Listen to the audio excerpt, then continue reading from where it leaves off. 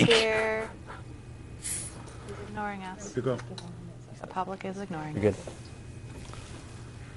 Good evening and welcome to Thursday, September 24th, 2015's regular meeting of the Hopkinton School Committee. Please join me in the Pledge of Allegiance.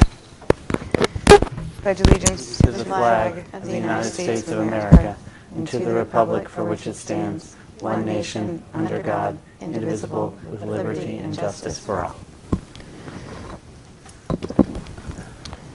So I'll quickly run through our agenda. We'll start with recognitions. Then we'll move on to public comments, then reports to the school committee. We'll have the student council report, an ESBC report with a communications plan, liaison report, school committee chair report, and the superintendent's report.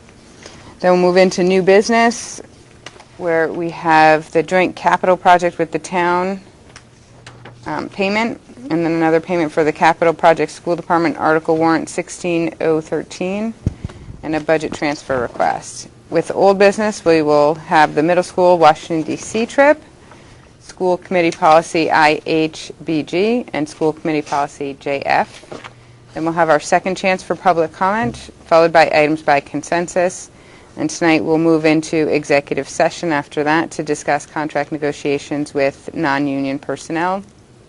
With respect to the superintendent, also to review executive session minutes for release and to discuss updates with respect to the collective bargaining with the HTA.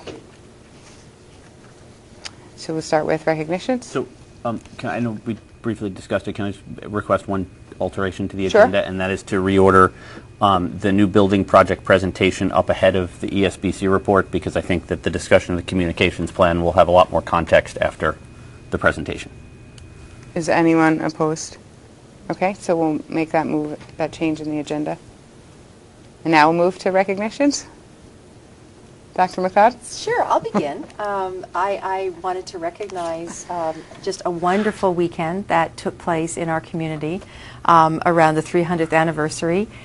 People cannot stop talking about what a good time that they had, and also how just everything kind of came together so beautifully, including the weather that blessed us. We were expecting it to rain, I think, all weekend long, and it held off. So I think I know everybody was there and was part of it, but I wanted to make sure that we didn't let that go away without recognizing it, and particularly recognizing you, Jean.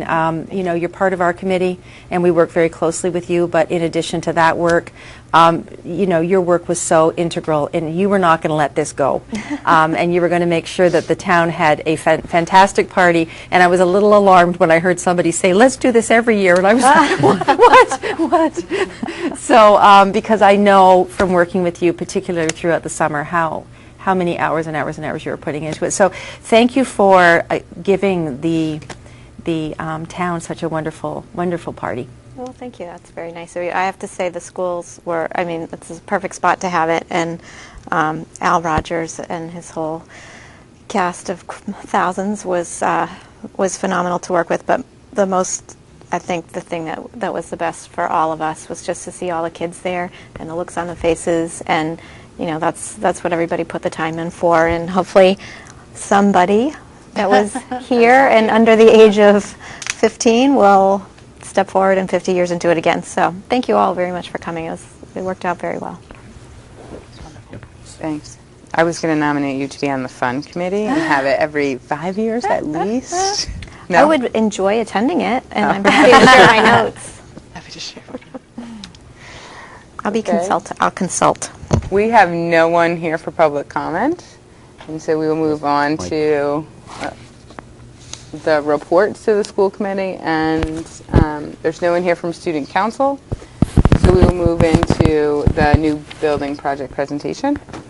Hello. And we have Mike Shepard joining us. So, you are the very first of the roadshow. There's simultaneous roadshows going on tonight. We call it the roadshow because those of us who work together so closely with the elementary school building committee, we are two representatives of it, and we're very excited about the opportunities over the next 4 to 5 weeks numerous opportunities to speak to many, many different groups of people. Mike and I are here representing the ESBC to run through the presentation that's going to be happening multiple times. And you've been provided with a copy of also with the talking points, because as school committee members, we wanted to make sure that you're comfortable if you're approached in terms of questions about the building and the project, that you have all the information at your fingertips to answer with all the information. So you have the talking points as well. But tonight at the Center School, Joe Markey and Lauren DeBow are meeting with the Moms Club at this very same time. Absolutely. So this is our first run-through, Mike. That's right. It's This is always a gonna be pleasure fun. to work with you. And we got TV tomorrow. Yes, we Joe do. and I will be putting a thing on HCAM, which they'll televise over at least once a week over the next 4 or 5 weeks. The building committee got together and decided, always through the whole process, we tried to keep everybody involved through the forums we had and announcement and Facebook and Twitter. But we recognize there are some people that may not be aware of what's happening. And we have this important town meeting coming up and the vote subsequent to that. So we decided we'd recognize all the various groups in town and ask to be invited and speak before the groups, and hope to hit as many people as we could to get the information out. And this is a kind of a packaged thing, so like, as Kathy says, you folks are the first ones to hear this thing. So how do you want to do this? I'll do You the first just go few ahead pages. and, yeah. All right. Can I ask you a quick question about the groups and how they were identified? And if someone is part of a group and they want you to come speak, who do they Yes, and- contact? In fact, you could notify Joe Markey or myself or Kathy or John or anybody. Rob Nickerson. And back probably a year and a half ago, we sent letters out to everybody. Den mothers got letters. Everybody got letters. And it was asked for, to be invited to speak to them and let them know what we were doing. We got pretty good response for that. This time, we have a little bit shorter time frame, and we have a little bit of the education curve behind us. So we're hitting all the big ones. We thought it was important, the moms group especially, because that's the target audience. The chamber, all the groups, and if you know of anyone, just let us know, and we'd be happy to come to them. Thanks. So it'd be great. We'll come to people's homes. We're going to Fine. Whatever you Waterfresh. need. And Whatever I will it add, takes. we're partnering with a lot of these organizations. So, for example, the Moms Group actually opened theirs up to anyone tonight, and we are going to be hosting an open public forum on, I forget what date we finalized, 14th. October the 14th, so that when your organization, whatever organization you belong to, if you can't make that or if you're not a member of anyone in particular, this is another option that's open to it. But this was a sort of a targeted opportunity for us. Yeah, and we recognize that the presentation will hopefully generate questions and interest, and we're prepared to answer those as well. And so we'll get started. For the past 2.5 years, we've been volunteering on the elementary school building committee. We were formed in March of 2013 by the Board of Selectmen and the school committee with a clear mission statement. That was to facilitate the development of a proposed solution to the operational and educational constraints of the center school that will be supported by the voters of Hopkins as well as the MSBA. You can see the members listed here. Each brings such unique and different perspective from their place in the Hopkins community. Each has put in many, many hours and effort, and their commitment has served Hopkins well. I'd like to talk next about our operating principles rooted in transparency, openness, and communication. As an aside, when we started the whole process, we spent a lot of time looking at the last school building thing that failed, and we looked at all the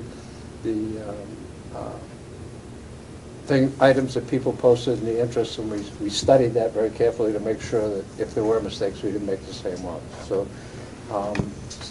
So we were appointed to serve the community needs and your needs. This is a public project, and as such, sharing information and setting a high standard for transparency and accountability is critical. From the beginning, we've said we want not only to meet the minimum legal requirement for information sharing, but we want to far exceed it, to set a new high standard of transparency and community engagement. Over the past year, we've held 4 community workshops on evenings and weekends, mostly in snowstorms, where you helped us craft our site evaluation criteria, choose a location for the new school, inspect and develop the educational program, and review an early draft of the schematic design and the state recently approved. These have all been heavily promoted and televised. In addition, our regular meetings have been held in the studios of HCAM TV, aired live and replayed on local cable access channels. We even cooperated with HCAM to create a new monthly program on HCAM TV called the ESBC Update. In addition to our televised meetings, where we provide updates to HCAM staff that are broadcast on the website and local cable access TV. These have aired each month since 2013. We've tried to be thorough and methodical in our work, and we've shared the output as we develop it with each of you in the community in the workshops and at each town meeting since 2013. In addition, we've maintained energy and active focus to keep updating the project website, the Facebook page, Twitter account, and provide HCAM TV updates over the past 2 years. When it came time to evaluate site alternatives, we developed a thorough and methodical review and analysis of the sites. We shared them with you at town meeting and through the various communication vehicles.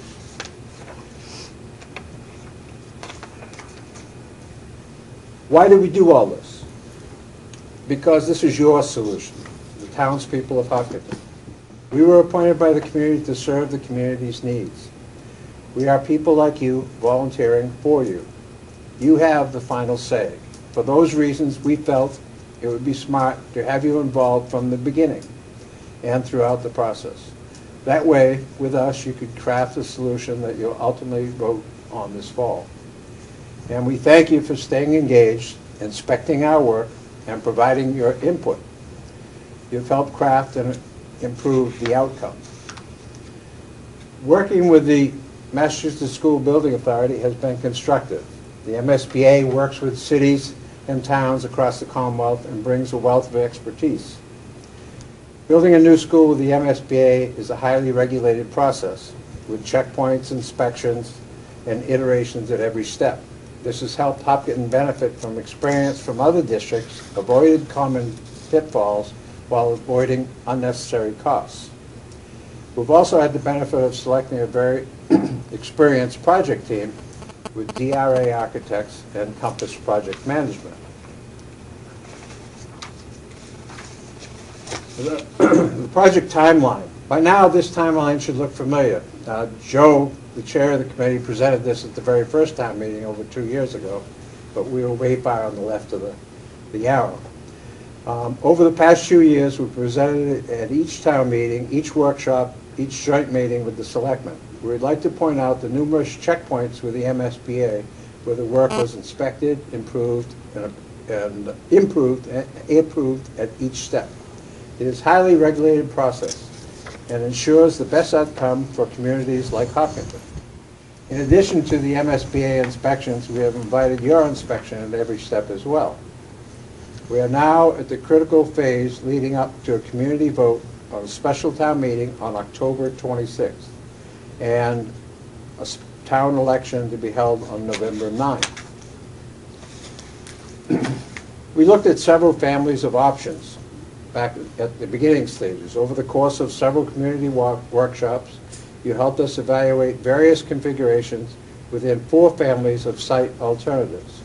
First, we wanted to fully and thoroughly explore the center school site, including the property at the back and even the adjacent private property. Next, we wanted to examine the Elmwood site as a possibility since the town already owns the property and we saw it as a possible consolidation opportunity. There are also 2 private properties on Hayden Row Street close to the existing main campus. The site evaluation and selection was a rigorous process, and your involvement helped us to craft the criteria and make the best decision for Hopkinton. In the end, after a rigorous evaluation and inspection, We unanimously decided the Irvine property at 135 Hayden Road is the best site. It offers the best flexibility for future expansion. It's adjacent to EMC Park and other advantages, and was free of critical limitations some of the other sites had. Town meeting authorized acquisition of the Irvine property in May of this year. Over the summer, the Elementary School Building Committee met nearly weekly in public meetings to develop the schematic design for the Hayden Road site. This solution will meet Hopkins' educational program for pre-K to first grade well into the future. Now we'll hear from the educational leaders about what will happen inside the new building. Lots of Educational fun. leaders. I am here to represent that.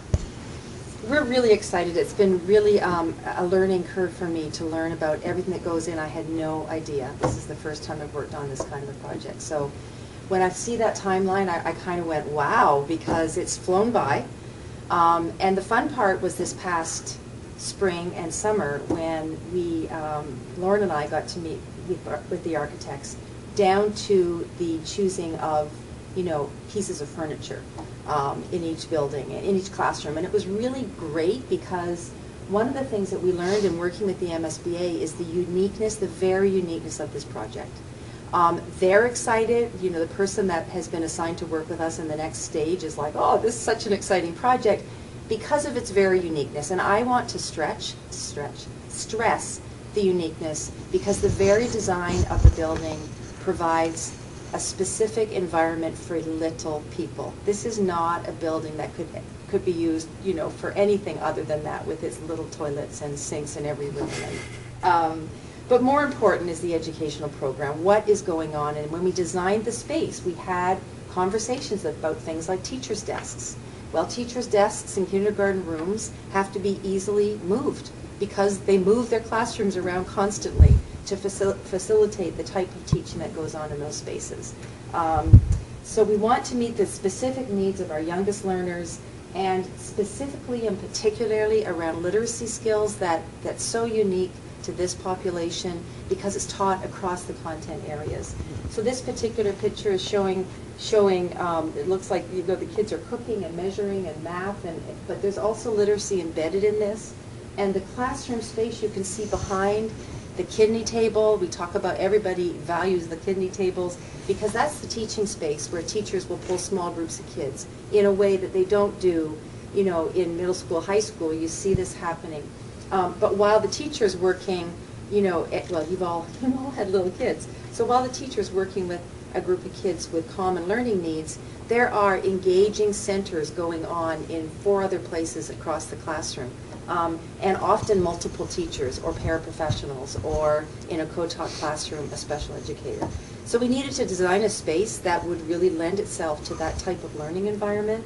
The next slide, really we talk about the core values. So you've heard me talk about this over and over again, the focus on early intervention, differentiation, inclusion, and prevention.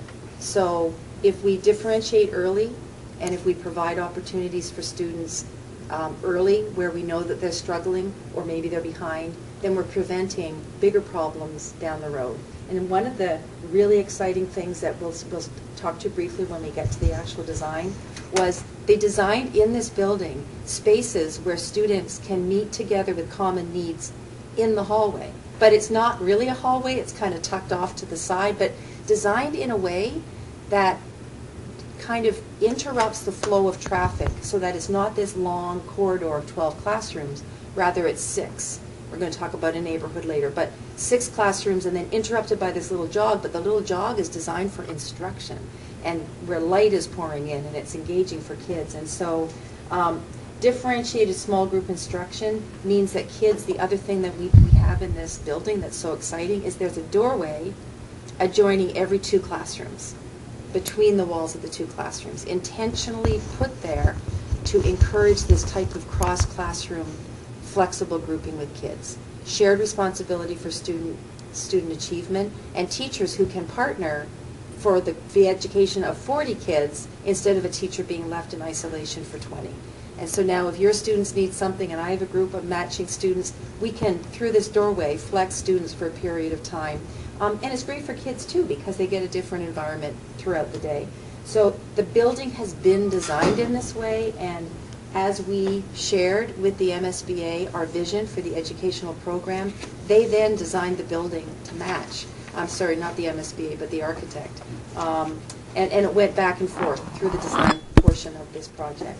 The other piece is that teachers plan centers across content areas for small groups, so that when I talked about that small group breakaway, that's for ample practice for children. Finally, we talk about the inclusiveness of our special education program. You can see in this picture, I kind of chose this slide because it showed two things. It showed a student working independently, which I don't think often think of when we think about little ones. We want to provide challenges and materials where they can work independently and grow even more confident in their skills. So the child is obviously in a classroom where there's a lot of things going on, but you can see that this child is writing on a clipboard, very engaged in what she's doing, because it's something that she can be successful at. So independent as well as small group targeted intervention. So on the carpet, what's happening there is the teacher has pulled 3 students. You can see that they have learning mats in front of them. They have a common need. So whether it is that they need additional instruction on a skill that's been taught to the whole class, the teacher through assessments has identified that, oh, they haven't quite mastered, let me pull them for a small group intervention where they get additional instruction. And what's really important is that, well, you can see that they're in the classroom. This is not happening down the hall, where they're missing important instruction that's taking place in the classroom. This is happening within the classroom environment and in the classroom structure. So cooperative learning opportunities, peer coaching, and flexible grouping is really the focus of the educational program, and the building has been designed to meet that philosophy. So you can tell I'm your turn. Let me add something as well to that. And oftentimes in the education community, and I have an education degree from a long time ago, most educational programs are designed around the facilities you have. And the thing that's exciting about this project, and the MSBA was adamant about it, is we would design this building around the educational plan. Yeah. Before we had any plans for the building, your staff provided an education plan to the MSBA, and the architects, after the MSBA looked at it, took that and designed a school around the plan as opposed to the opposite, which happens in most cases. So that's what makes this really, really exciting. The other part is, since we have all of the youngest learners in town, it was important from everybody's perspective to make sure they had a sense of community, and they were a sense of security. And so what they did is they designed this school so it had a sense of community, where the classrooms where the kids of similar grade levels were in different areas, like little neighborhoods, for example.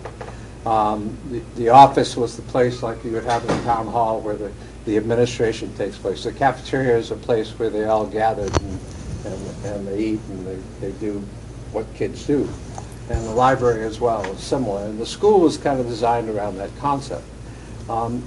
It was not an isolated compound. The school is integrated part of the Hopkins community. It's not isolated, but something the whole community can be proud of and enjoy. The building design will group students by common grade level in neighborhood-like fashion to facilitate shared responsibility and a sense of community. And I want to put this out because I was probably the reason we don't have sinks over there in the Hopkins School. Because I was on that building committee too. These classrooms all have sinks. And the lower grade levels all have toilet facilities in the classroom. The first grade kids learn to go to first grade places. Just to make that clear, they will have sinks, they will have toilet facilities. Encouraging community participation is a core value within our educational community. We want to create a warm and welcoming environment for the students, and the community involvement extends beyond the school day and the school year and the grade level span. We look and we're trying to make the school something that the whole community can enjoy, the whole community can be proud of, and the whole community can utilize them one way or another. While the school building directly serves pre-K, K, and first grade, the site layout and design have been done in a way to achieve direct benefits to a broader community as well. Its location is directly adjacent to EMC Park. The distance from the playground to the park to the door of the school is about from here to those doors at the end of this room. So the theory is that when in the spring and summer, when they have baseball at EMC Park, and we've all gone down there to watch our kids and grandkids and had no place to park, there'd be an opportunity to park at the school and walk over to the park. And the inverse is true as well. When there are things like tonight at the school and nobody can find a place to park, of course they'll have the opportunity to park at EMC Park, and they'll have a lighted pathway that goes down to the school. A word about the lighted pathway. It's also an emergency egress for fire and rescue, but it won't have normal traffic as you and I would expect. But it will be able to accommodate emergency vehicles, which is just makes a sound judgment thing to do. On mornings when parents may walk or stroll their children to school, they may use EMC Park to drop off or pick up. They can park at EMC Park parking lot. We've met on two occasions with the Park and Recreation, and they're excited about not only what having the school here can provide for the Parks and Recreation community, but also what they can do for us as well. Can I jump in for a minute? Yes, ma'am. So I want to also add that the building has been designed so that the access point for the community can be locked off from the rest of the building. And so that, again, is intentional so that we're really encouraging community use on a night like tonight. If there were people coming in to access the media center, the gym, the cafetorium, they wouldn't have access to classrooms, hallways. Those areas can be closed off so that we're inviting access to the parts of the building that have been designed to be shared. The other piece that we've been talking about is the importance of having an air-conditioned space that all programs can use throughout the summer months. And that is not limited to school programs. So that's limited to, townwide programs that people might want to use the facilities for, educational programs, non-educational activities that might be using the gym. Truly looking at a facility that can be used by the community. And that's something that we want to really stress as we're sharing the plan, that this is not only being designed for pre-K1, it's being designed, intended to be a community resource with meeting rooms, et cetera, that can be used year-round. Yeah, and some may look at the air conditioning as an extravagance, but we looked at it very carefully, and because the building is a LEED building, it's going to be constructed to conserve energy, and we think that we can air condition it at little or no extra cost because it'll maintain the temperature much better than, for instance, trying to air condition this building. It'll be designed for air conditioning.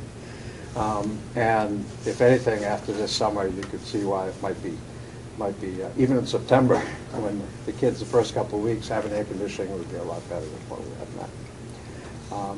Next slide, please. Now, the exterior, to give you a little bit of grounding, this is, of course, off Hayden Row Street. And it's down, the entrance is down the area of Hilltop Road. And as you may recall, if you go back down that way towards Charlesview, on the left-hand side, there's an old gent there that has a pile of wood out there that says firewood for sale. That is the entrance to the school. The entrance, we were very careful about making it a triple-wide entrance, because not only do we figure that this entrance will serve the school, but it will also serve other town needs as well. And to get back to, one of the points that was brought up at one of the last town meeting and one before about the Loop Road, it is anticipated that this road will be a public road up to the entrance, the very entrance to the school that you see in the lower right hand of the picture. The rest of it will be public. They're all maintained by the town, but when it has to be paved, they'll do it, and the school won't be responsible for it. But you drive up, and the school buses peel off to the right and go behind. What you see is a solar display up there, and on the right-hand side, you can barely see the tops of the school buses. And that's the pick up and drop off. And the next slide will show it more clearly. But that's right there. and the main entrance is over to the left. The area in the back that's shaded blue is a play area, and also the area in the front is a play area. We changed the glass in the elevation and provided more glass than the architects wanted originally, because there was some concern by a lot of people that there wasn't enough glass, and of course the architect said there isn't enough wall to hang stuff on, so we want less glass. So we reached a compromise, and we have fairly wide windows, so there'll be a lot of glass. It's a two-story building, as you can see.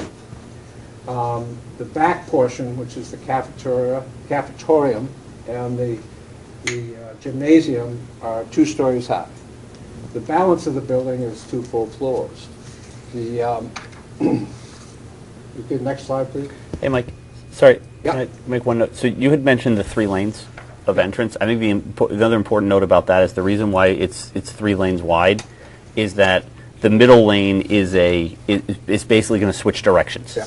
So in the morning, that is a lane that will be allowing traffic into the building, where we anticipate the most traffic will be coming in, and prevent cars and/or buses from queuing up onto Hayden Row, which has been a concern that people have raised.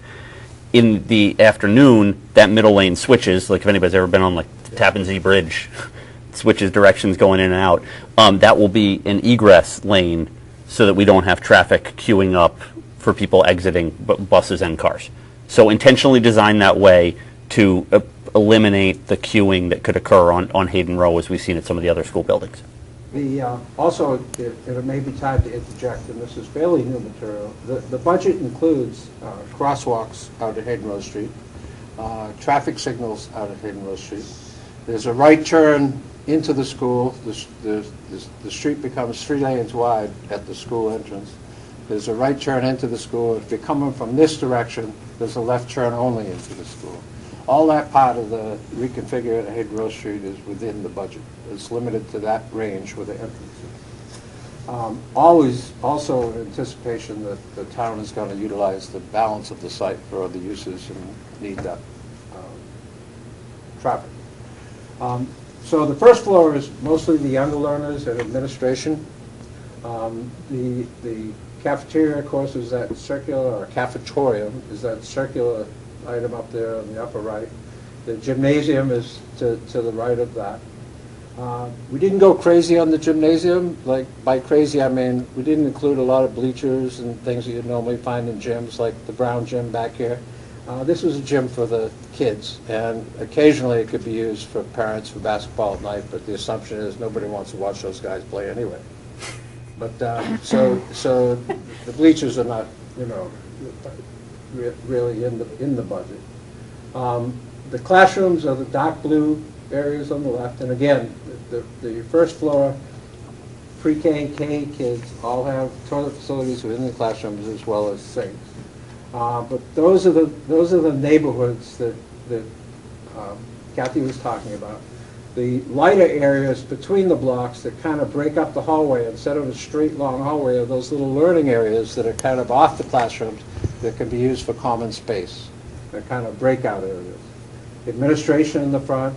The main entrance is down to just a little bit lower. The arrow coming up right there is the main entrance.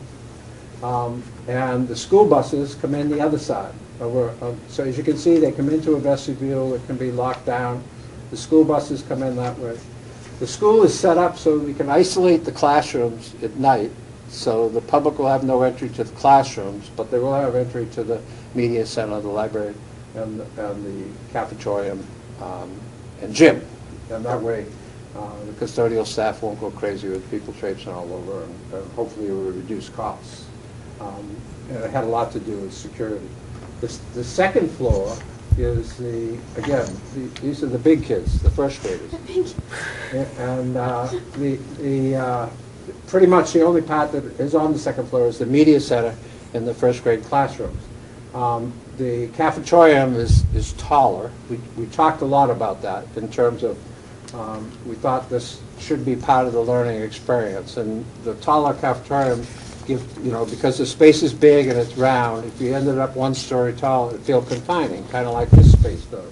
By making it 2 floors tall, we talked about the potential for having, crazy stuff like trees and birds and not real birds, but stuff in that space that the kids, first graders, would really, really go for. And again, be part of the educational experience. The gymnasium is a gymnasium. You can't build a one-floor gymnasium. So, but that's pretty much what it is. And budget. You can read through this thing, and the important things to take away from the budget, of course, is the bottom line. And I have to stress that through this whole process, we work through the MSBA. The community has an option to go on it by themselves, and the MSBA reimburses you $0. And we'd be looking at a number like $45 million. By working with the MSBA, and it's been a lot of work. We've attended a lot of meetings in Boston.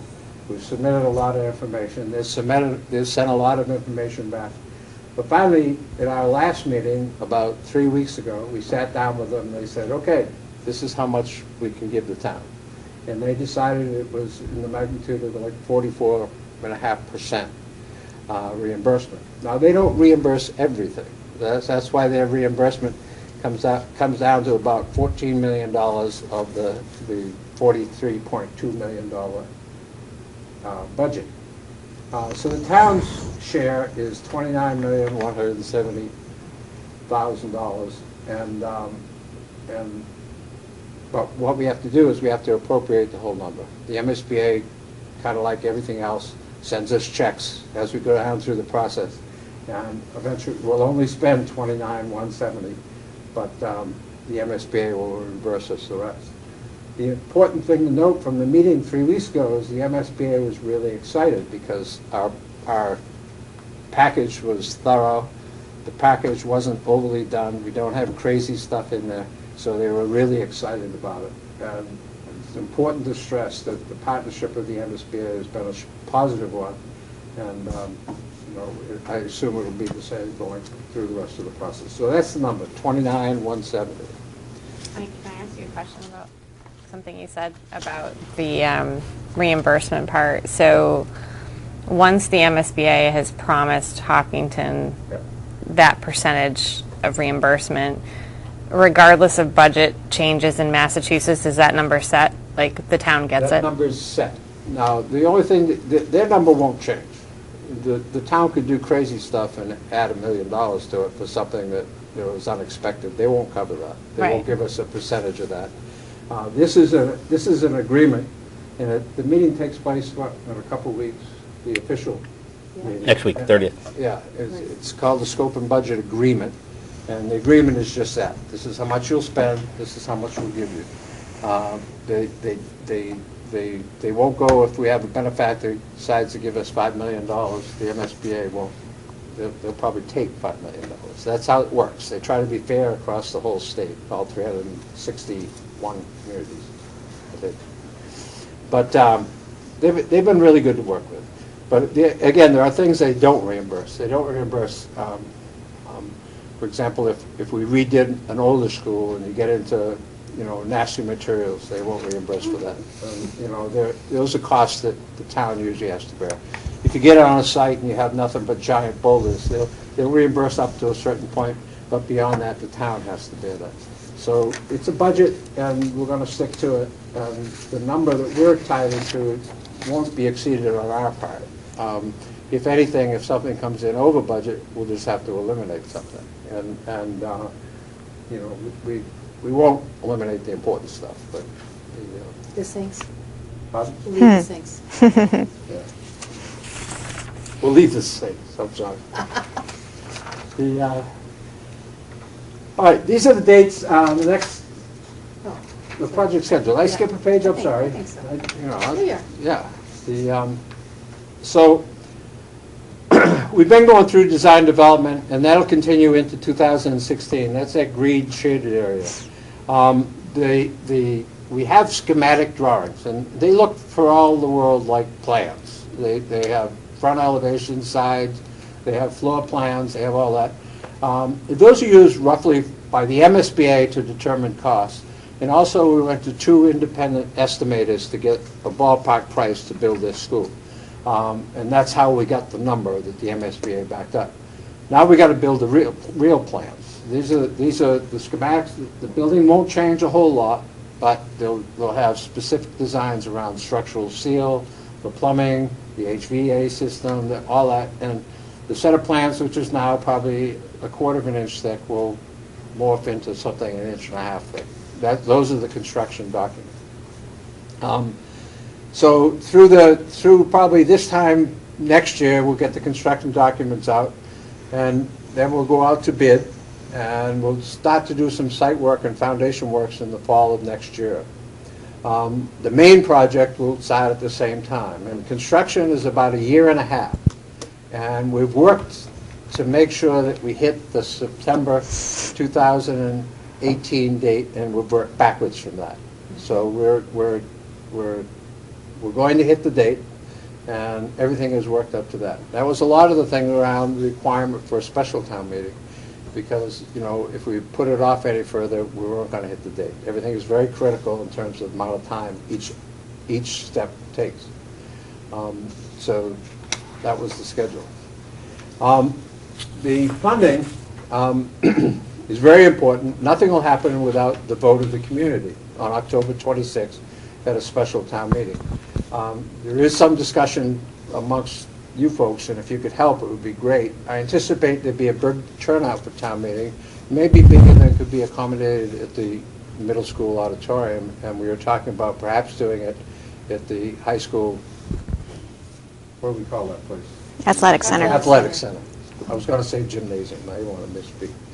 But we want to make sure it's enough to accommodate everybody, and because I suspect there'll be a lot of interest. And then everybody, if it passes by a 2/3 vote, there'd be a regular ballot question on the 9th of November, and that has to have just a simple majority. But it's important, and we'll try to stress to everybody that we talk to that we got to hit both of those things. That just because it passed at town meeting doesn't mean it will pass at the ballot. And we're trying to get everybody involved right there. And the next slide shows all the places that Rob has got us out there in the public's eye, and we'd like to answer any questions you may have. And we'd be happy to help. Let me ask you, everybody wants to know how much is going to cost the average person. And we've spent, a member of the committee and the financial staff up at the town hall spent all of last week putting the numbers together.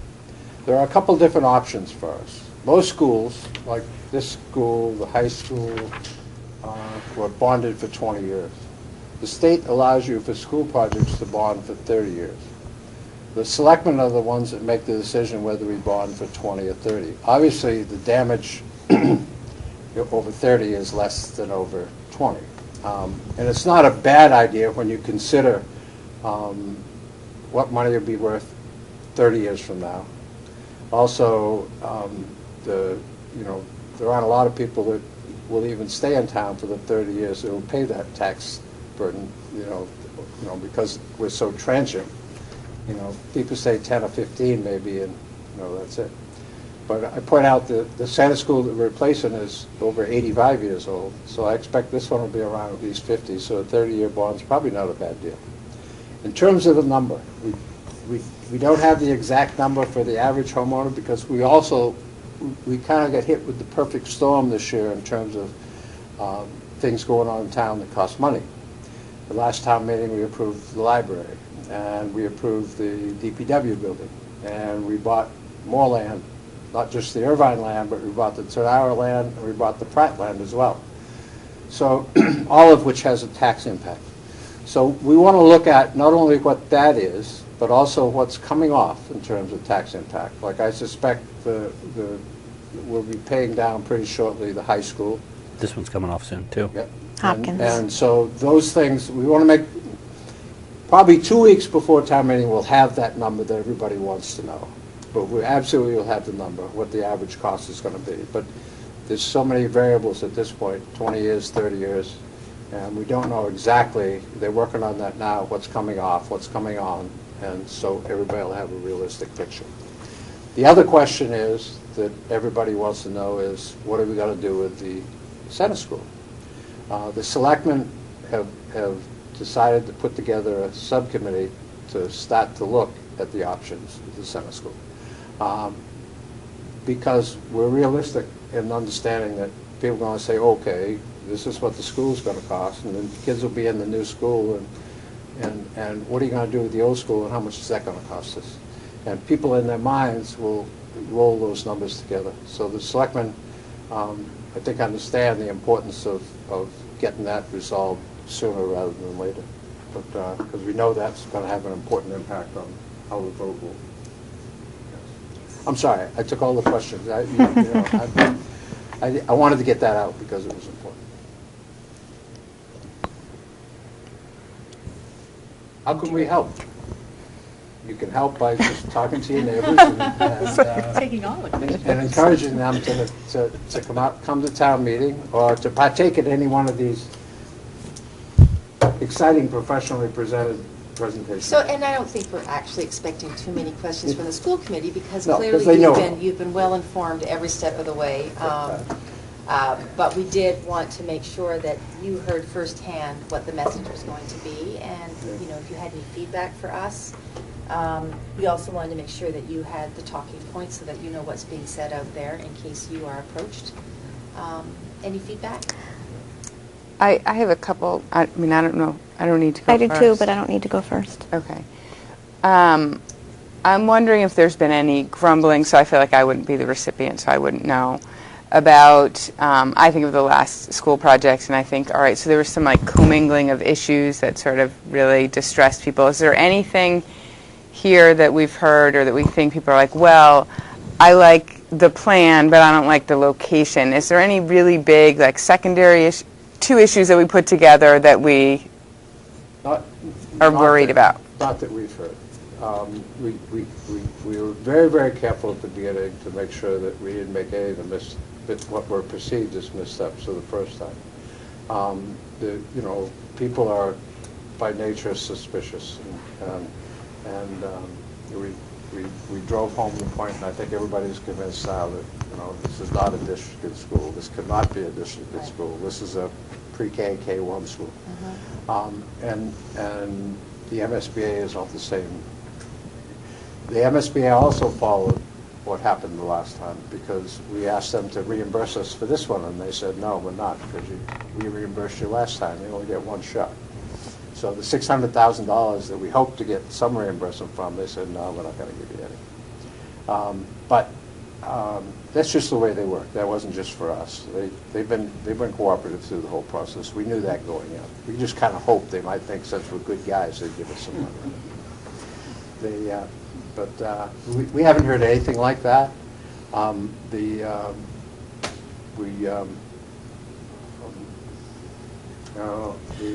It's a question that's come up in a couple of our elementary school building committee meetings, and that is the general feedback everyone has, and it's fairly sort of diverse committee in terms of the people in which that they interact with, and so we're certainly not taking anything for granted with respect to getting this passed, and we need to have everybody come out and vote for it, but there hasn't been any organized voice that we've heard.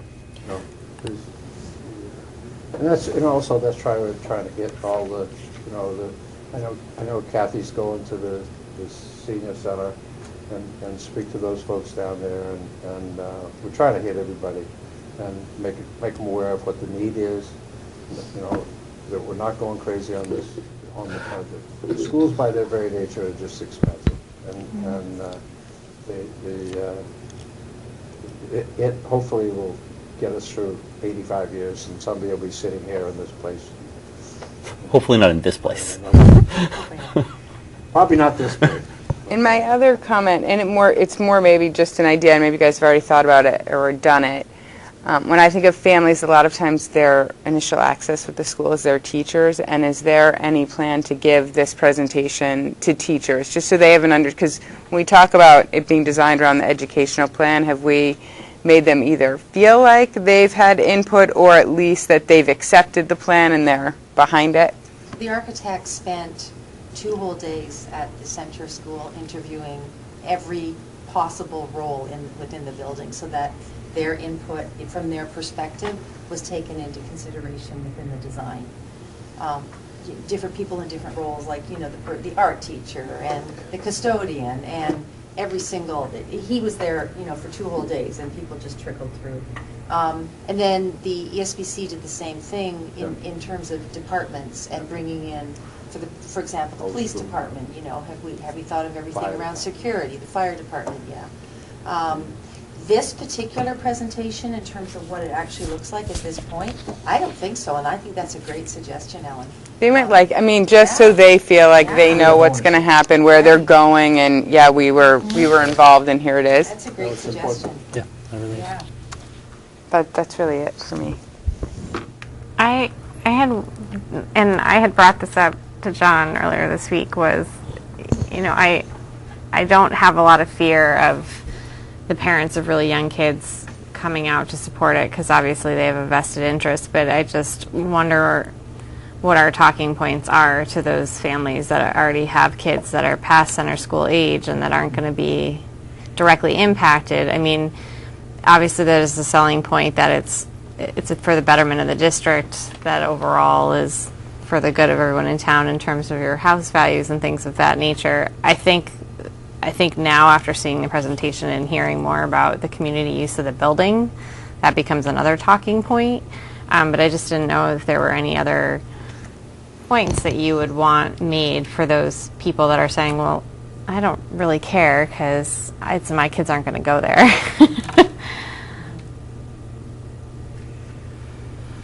This school, this building opened in 1957, and I came here in 1959. It was 2 years old.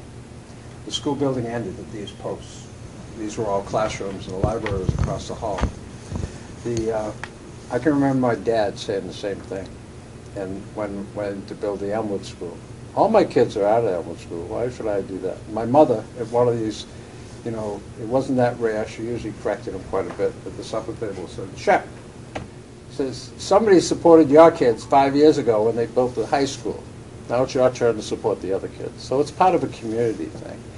And, I try to make it kind of simple, but I remember that conversation distinctly. My kids are all gone out of college, and my last one just turned 40. And I'll support the schools because I know how important they are. Back probably 20 years ago, none of you were here, I don't think. I was. The school district, the Hopkinton district, was in dire straits. Holliston had started school choice. And I'm a townie, and I interviewed over in Holliston for 2 of my kids that go to the Holliston schools. Both of them were accepted. And Karen, my wife, said, "No, we can't do this. We've got to keep them in town." And about that time, everything turned around. And now it was the beginning of the school system we have now. So not only did my kids get a good education, they all went to good schools, even the ones that I was going to send to Holliston. And the value of my house went 4 or 5 times what it was back then, other than just the economy, because everybody wanted to be here. And of course, we're kind of beat up by our own success because everybody wants to be here. The schools will get crowded. But the biggest thing is, I can say to an older gent like myself, is not only is the value of my property,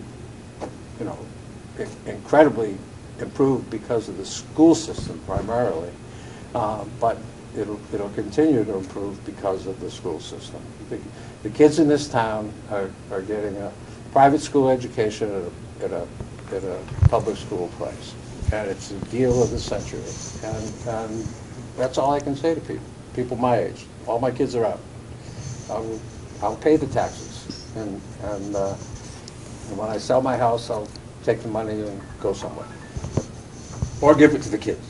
I don't know what else you could say, but it's other than my mother's famous speech to my father, "Shep, somebody took care of your kids, you got to take care of theirs." But the other thing is, the whole town is rooted in the education system. I can't tell you how badly we were in shape we were back 20 years ago, maybe a little bit longer, but it's incredibly different now. So the answer is, if you get the question, have him call Mike. Yeah. I said, if you get the question, have him call Mike. Every road show. Because I don't think anybody else can tell that story that well.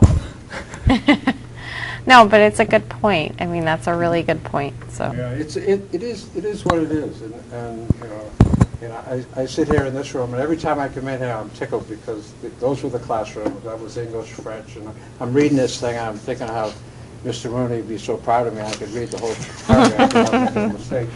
But my son Brennan and I made these columns, and because it wasn't in the budget for the middle school, the assembly of those shelves over there wasn't in the budget for the middle school. So Brennan and I came on weekends. That's what people do. We put them all together. We did this column. And so, I'm reminded every time I come here, and I think everybody in town, the old townies are the same way, and I think everybody realizes the importance of education, and I don't think that will be a problem. If not, I'll make my speech at town meeting. There we go. I think one of the things that Pam Wexlex on the ESBC made the point of is some people might think that we already voted for this because town meeting voted to purchase the land, and a lot of discussion was around the fact that it was going to be for the school. So what she had heard from some people who got in touch with her was, why are you still talking about this? We already voted on it. So that's a really strong message you need to get out, or everyone needs to get out, is no, this is still needed. We have the land. That's all we have. So just making sure that maybe people who heard, that in May we were already taking this up need to be reminded it keeps going. To structure this whole thing so that nobody would get up at town meeting and say, as they always do, this is the first time I've heard about this. That's the goal. So I suspect somebody will do that, but I'm hoping that there'll be enough other people in the audience who say, just sit down. Right. We're terrified to death. But we're realists. We know that could happen. And that's also what prompted this little series we're doing in the next few weeks. Bringing it back to the forefront. Yep. Because it isn't going to be just the moms and dads of the pre-K first graders that are going to drive this thing. It's going to take way more than that. So Jean, I do, and I think Kelly makes a good point that, you talked earlier about especially reaching out, like tonight's the Moms Club. A lot of the people who are most impacted or will be using the building and are newer to town don't really understand our unique form of self-government here, and so I do think that that's a strong piece of the education campaign here. So I did have a couple of. First of all, I wanted to say thank you because I don't know how many building committees you've been on, but you definitely bring a level of security and credibility that is badly needed. And so I thank you particularly for your time, and everybody. I know a lot of time has gone into this, and I think that, in addition to what you said about you got to pay to educate children because other people paid to educate yours is absolutely right. But I also do think that since the failure of the last project, most of the community is on board, understanding that something has to be done with that building, and I don't think everybody was quite there yet. And so, in my mind, this is the best value and very well reasoned and researched value to the community. So it's not cheap, but it's the best value, and we have to do something, and so I think people are on board with that. I will say that I am getting a lot of questions about traffic in particular, so I'm glad to see that on this FAQ sheet. And I didn't hear before, and I think I heard you say tonight about the traffic light. Yep. So that would probably be helpful. Light, crosswalks. Yeah. And what was it? The lanes. Third lane. So I knew about the lanes and the crosswalks, but I didn't know about the lights. So I think that would be a great thing to add to this FAQ sheet. And I did have a couple of other. We just got that recently. Yeah. No, so I have a couple other suggestions. It's probably just faster if I send them to John later Yeah, and drag you all through it. Except that my one comment just about the design and whatnot, and in talking about community use related to the gym. I know the center school is used for basketball, like youth basketball. So if there is the opportunity to do seating, I think that's a little bit more embraced by older parents whose kids will be playing there on Saturday mornings and whatnot. So I don't know how big of a budget buster that is, but that would be a nice thing to squeeze in if we can. Dimension issue too, right? It wasn't as much about the volume of the building is a big thing. The MSBA will reimburse up to a certain point. And they have all these standards. This is how big it can be. But the bleachers also take up a portion of that. So you have to decide whether you have a bigger play space or you have a smaller play space with bleachers. So we'll look into it. But it looked like a space that the majority of the time was going to be teachers and kids and gym teachers and kids, and nights guys playing basketball and those kind of leagues. I'm not sure whether the intent, maybe we could look at it more, and maybe some seating for, high school intramural type basketball and that kind of thing. Yeah, I mean, That's the other part of having the facility here, is it becomes part of the bigger campus. Right. Proximity works out really well. for off-site practices for the high school teams and whatnot. Yeah, so I think to the point of the dimensions, it's important to remember we talked about this being a unique project. In some cases, we were very effective at getting the most we could out of the classroom space. So these classrooms, so if you look at the MSBA's sort of elementary school gross square footage, it assumes smaller classrooms because it assumes a K-5 building. We need all larger classrooms in this, so we had to give a little to get a little in some places. And so that may be, we'll look into it certainly, but that may be what the restriction ends up being on the gym in terms of that space. The Yeah. MSBA didn't have any standards for pre-K and K-1. right. It was all Right. 1 through 5. And so it was all kind of a learning curve for them as well. But we did pretty well in terms of the square footage they'd reimbursed. And we also, we got extra points because it's going to be a LEED certified building. And so energy costs will be kept to a minimum. That was another thing you You needed. looked at the elevation, you might have noticed the solar panels on the elevation. I noticed all you folks probably have, hot conversations. We have a little with the solar PTSD from that. These will be designed, not added to the roof, but they'll be part of the roof. They're not, they're in the budget now. Pardon? And they're not necessarily in yet. No. Right. We're still looking at. Yeah, We're gonna. yeah, we can always take them out. But they're not the kind that are like on the high school roof. Okay. That are retrofitted. These are part of it. There aren't a lot of extravagances. We went to the planning board. We were going to go with a more inexpensive veneer on the outside, more like the brick and more block type, which a lot of schools do now. The planning board convinces that it should be brick, just like all the other schools. That's why you see red brick.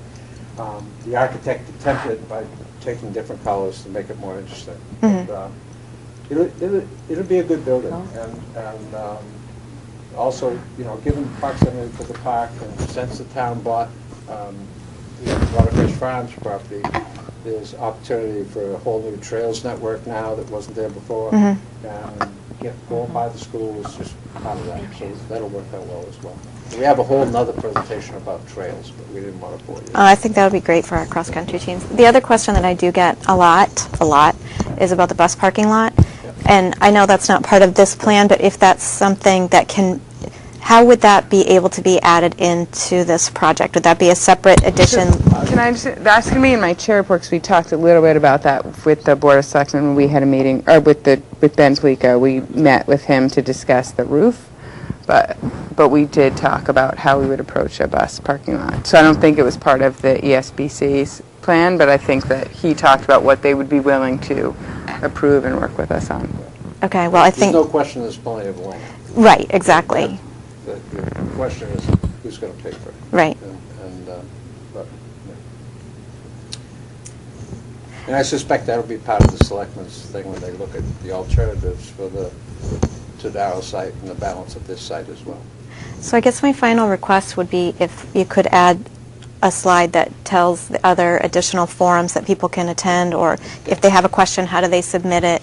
I mean, I'm sure it's all on the website, but just to make it easier for people, and coffees. And then I'm going to finally say that I know this, now we're in the home stretch, and I'll start throwing in all my sports metaphors, but I know this is like the full court press, but you got a whole bench over here.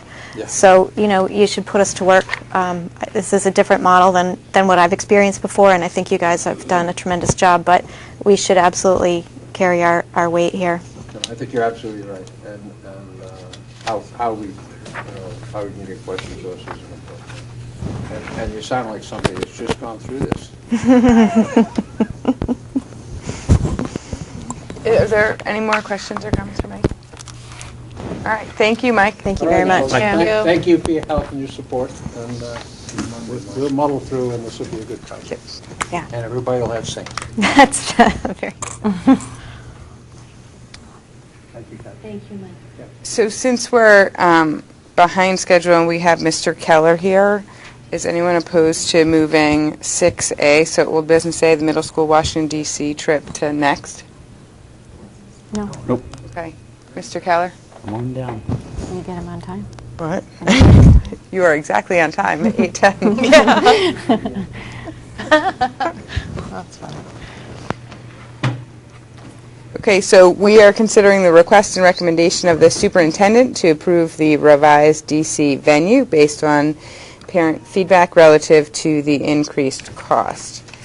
And so the recommended motion is to move to approve the Washington, D.C. trip. And as I think we did the intent to travel on this trip, but we haven't done a final approval of the trip. So I don't know if we've got questions on the motion, changes to the motion, or if someone would like to make the motion. I'll make the motion. I move to vote to approve the Washington, D.C. trip. And now we'll open it up for any discussion. Second it. Well, John has to second it, and then we can discuss it.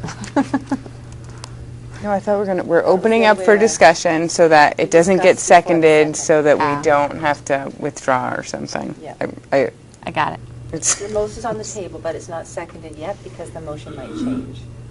So the motion's on the table for discussion, and then when Take you're back ready your to vote, second. then we ask for a second, at least is how we've understood it should be. And I Jean's think that's shaking not her what we head. did last time. I No. think we decided, do we like the motion as written, or do we want to have discussion Okay. first? Yeah.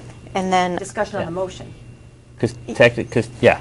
so, and I would also say, since he's here to give us we should hear from him first, probably, and then So I think that's the part we're trying to avoid. So he gives We a don't wanna hear from presentation him? in the packet, and so he's here to answer questions, I guess, if we have questions on what he provided, but we were trying to sort of eliminate the need for them to represent what they provided us. Okay, so I guess then if nobody has any questions for him, they can go ahead and make the motion, or if they do, then they would say that they wanted to ask her questions first. Okay, so we'll start again. Thank you for making the motion, John. We're going to pretend that didn't happen, and we'll withdraw your motion. think it was Lori's Her motion. Okay, Lori.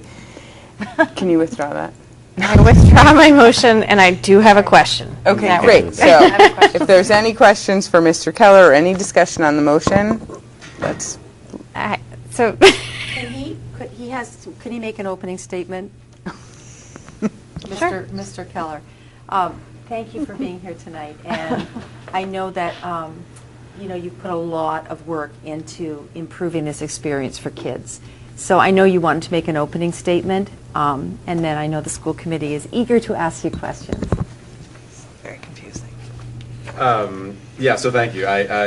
So as you know, I was here August 5th with the intent to travel, which was a change to what was requested in the spring for the Washington, D.C. trip, and this is based on having attended the Washington, D.C. trip and feedback from staff, and then observing a different organization in Washington, D.C., and ultimately, so I'm making two recommendations, as I did in the intent to travel, to change organizations to Close Up, which I felt offers us a much greater educational opportunity for our students.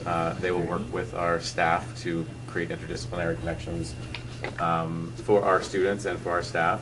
And to also move the trip to a flight as well, which reduces the trip by 1 day, and both of those things ultimately come with a price increase, which, as you will certainly recall, on August 5th when I was here, the request was to gather more feedback from parents, and so I sent them a survey, and that was attached to the materials which I sent to you. So.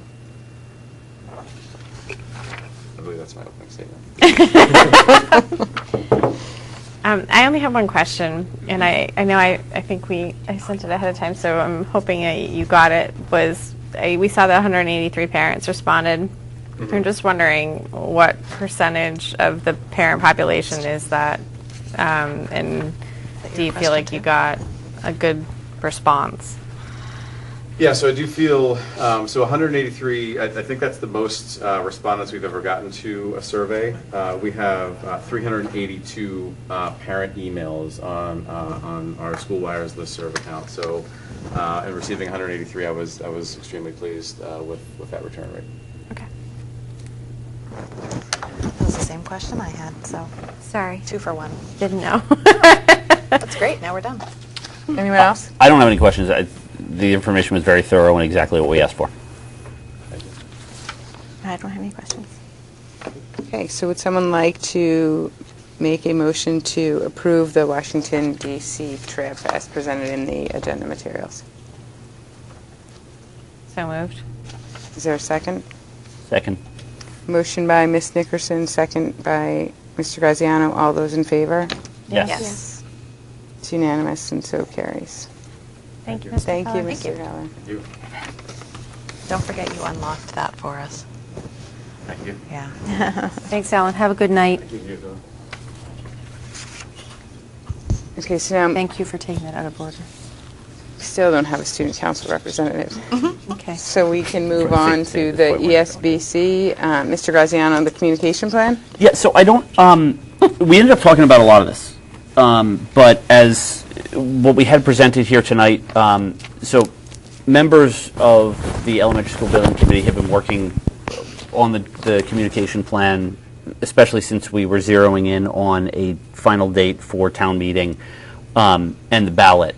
So recognizing that those are the critical dates that we needed to communicate. So the committee as a whole has gotten together and put together that presentation, which you just saw. That presentation will be presented to, as we said, many organizations within town, will be part of a public forum. We currently have, I believe, 18 organizations scheduled to have meetings between now and town meeting, and we are adding them almost daily. We have office hours scheduled at Waterfresh Farm in and around the public forum. There will be one that will be on a morning, and I don't know what happened to I opened the, there it is. Sorry. Google Docs, not a strength. Maybe digital literacy. Yeah, seriously. So, and they're not here, the Waterfresh Farms one. So, oh wait, there we go. There we go. So on October 21st, there will be Waterfresh Farms office hours in the evening for the dinner rush from 4:30 to 6:30, and then on October 5th, they will be there in lunchtime from 11 to 1.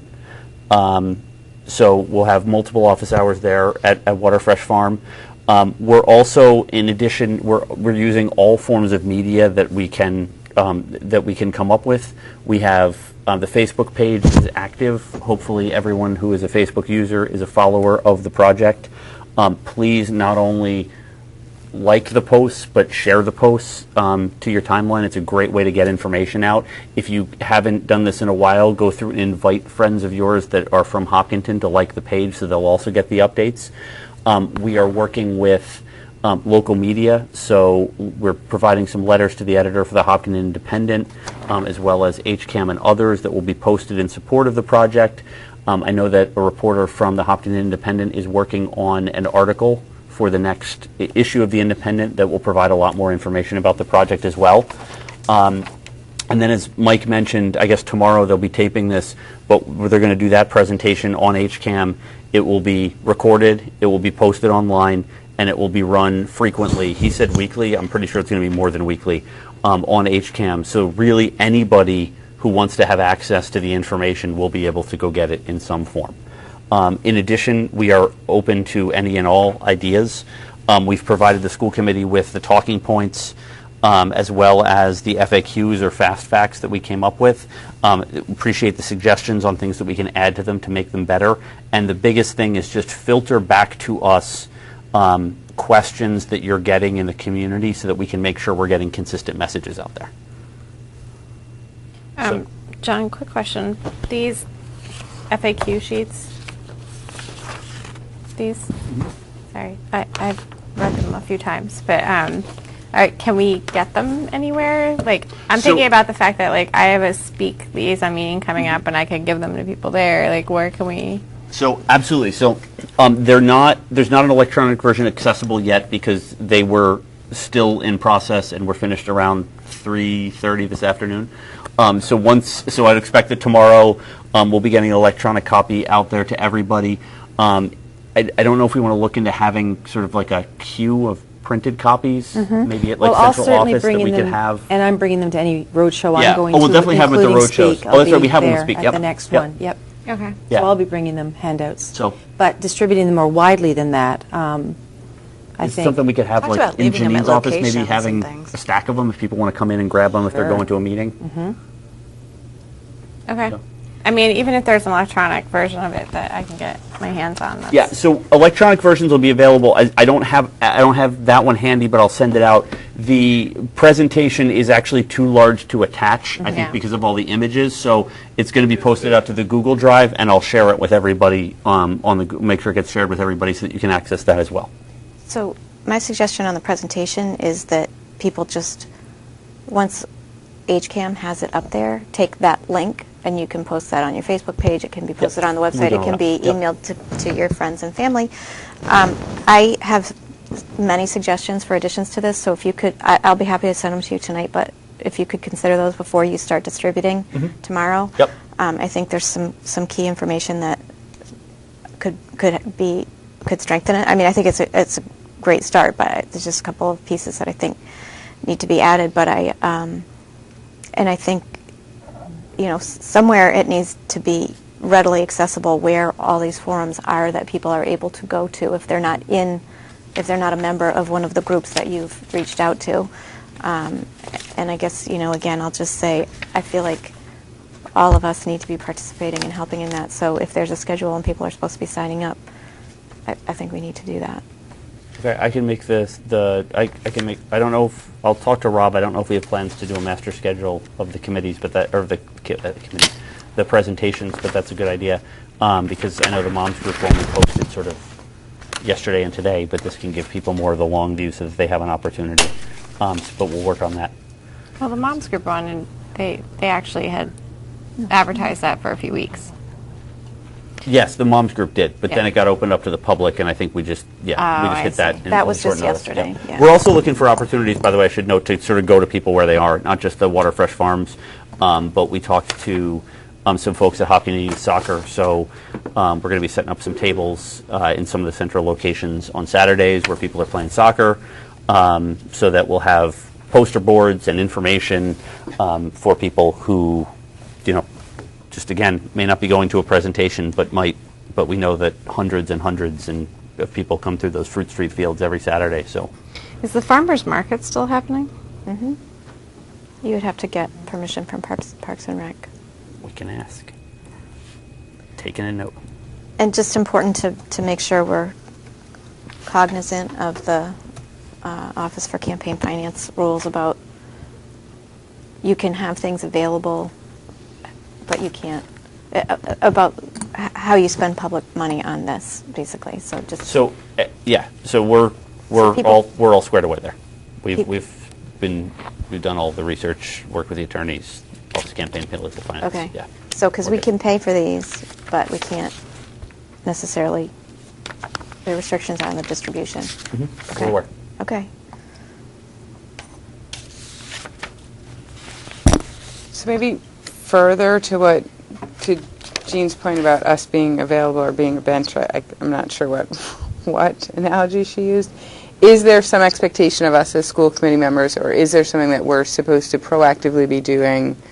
How are we supposed to be participating, if at all, in this process? So we intentionally, for the roadshows, we intentionally targeted it at having a project member and then an education member, which is 90+% of the time going to be Dr. McLeod, because the focus is obviously on the educational plan and then the project process that we've gone through. So in terms of presenting at the roadshows, there isn't necessarily an expectation.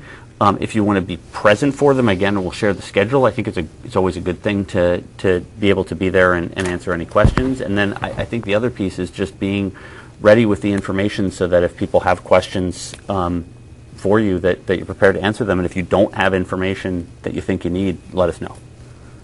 But again, we're open to any and all ideas. So if there's something that you think you'd like to be doing as school committee members, let me know.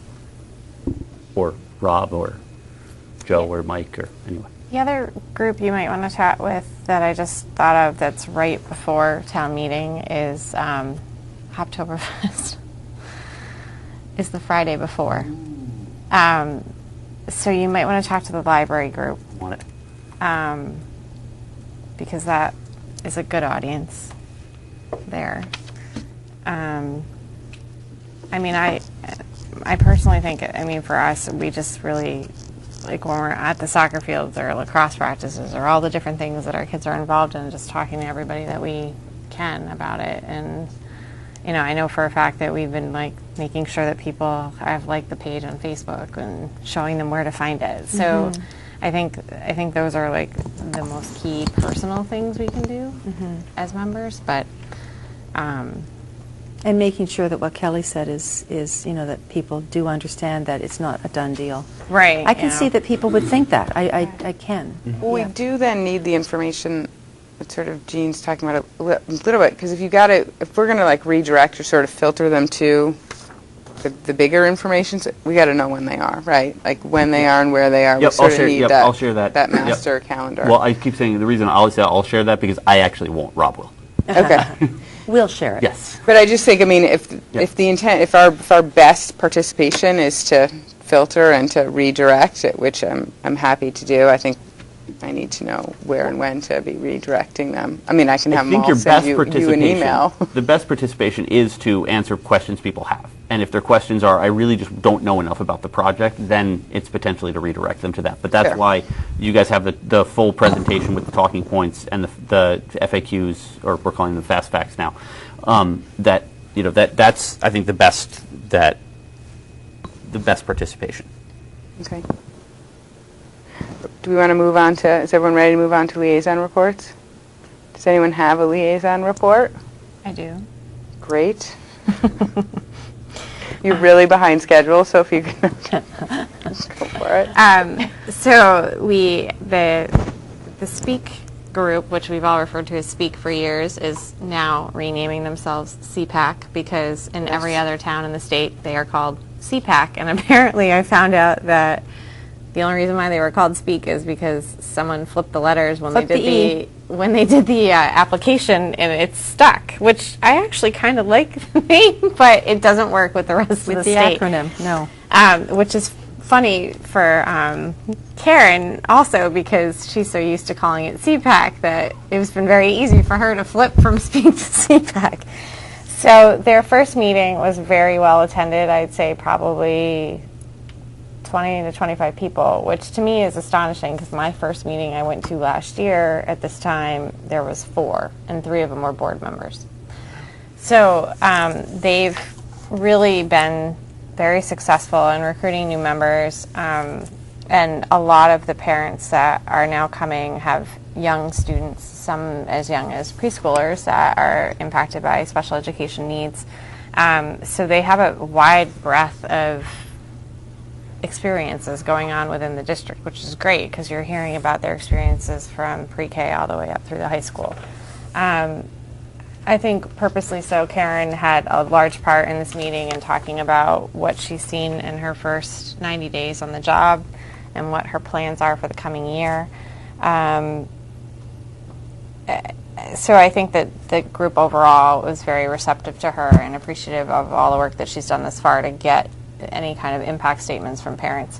The one area that the group really is focused on is how to drive parents that may not know about the special education link on the listserv to get there and click it so that they're getting special education notices from the district. So there was a lot of discussion about how to do that, and both some concerns on privacy and also in how to really get at these parents so everyone is really as knowledgeable as they can be. And then Karen talking about her new website, and we were trying to drive people there. And I saw in the Elmwood principal's report that he had her new message as a link on there. So I think the principals are really helping her in that, trying to get her messages out to families in other ways. So overall, the meeting was really great. It was a full 2 hours. It was very well attended, and I expect that they're going to continue. And I think also because their fundraising efforts have been so successful in the last couple of years, because they actually sell their marathon bid numbers to the highest bidder, that they are looking at some unique programs that they might work with the schools to bring in other opportunities for enrichment for special education students in the middle school and high school. So that was that brief enough for you? It's great. Anyone else? Okay, for the school committee chair report, first I sort of touched on it in responding to something Jean had asked Mr. Shepard, but we met with the town manager and the chair of the Board of Selectmen on September 15th to talk about the roof and where town council was in pursuing a claim and or investigating reimbursement or any liability issues. Where they are is town council has had discussions with the insurance company. It's I think, as we reported at the town meeting, that the insurance company is not willing to cover. They don't believe that it's in their policy to cover the damage done by the solar company. And then the question becomes, so the solar company is a tenant, and so as an active tenant, do we have a cause of action against them as a tenant? One of the things that the next step that the town manager wanted to take before any demand letter is to basically go to Solar Energy Advantage and say, when we get the roof repaired, all this stuff is coming off, and so we're not allowing you to put it back on, unless you give us some reimbursement or some relief from the damage that you caused.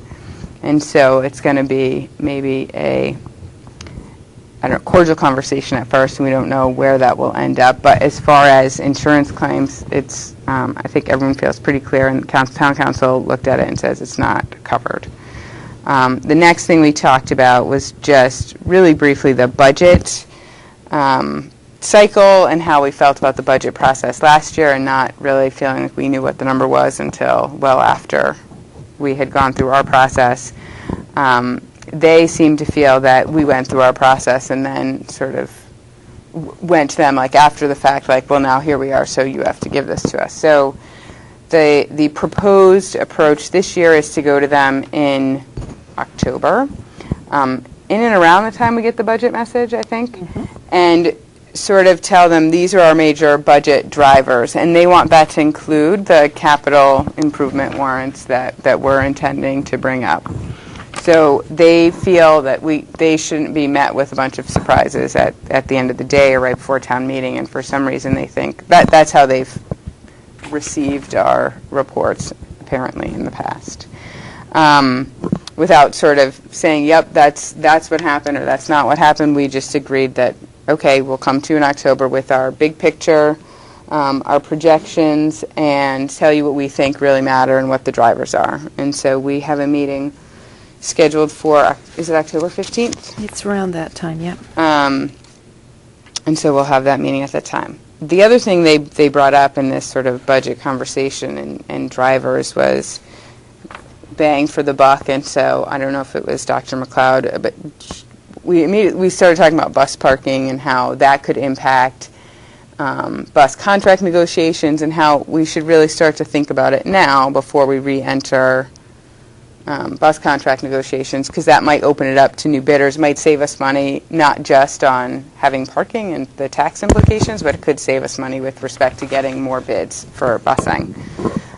So the message from the Board of Selectmen was that they would entertain using some of the land that the town has now acquired for a bus parking lot. And it was a very quick conversation, so we didn't go through who would pay for it, who would maintain it, what the security would be. But I think he certainly felt that it was doable and something that they would approve if we talked about it and came up with a plan. So that's something that, Dr. McLeod will look at further and talk to Ralph about, and we'll talk about what that could do for us if we could get parking and what it would look like. I think that's it for my report on that meeting. The only other thing I wanted to talk about, and I talked with Kathy about this earlier today, and actually at some point last week, is communications and how they come into the school committee, and when and if at all we address them publicly. So if there's someone comes in for public comment, and they obviously approach the whole committee, and everybody hears their question and our answers.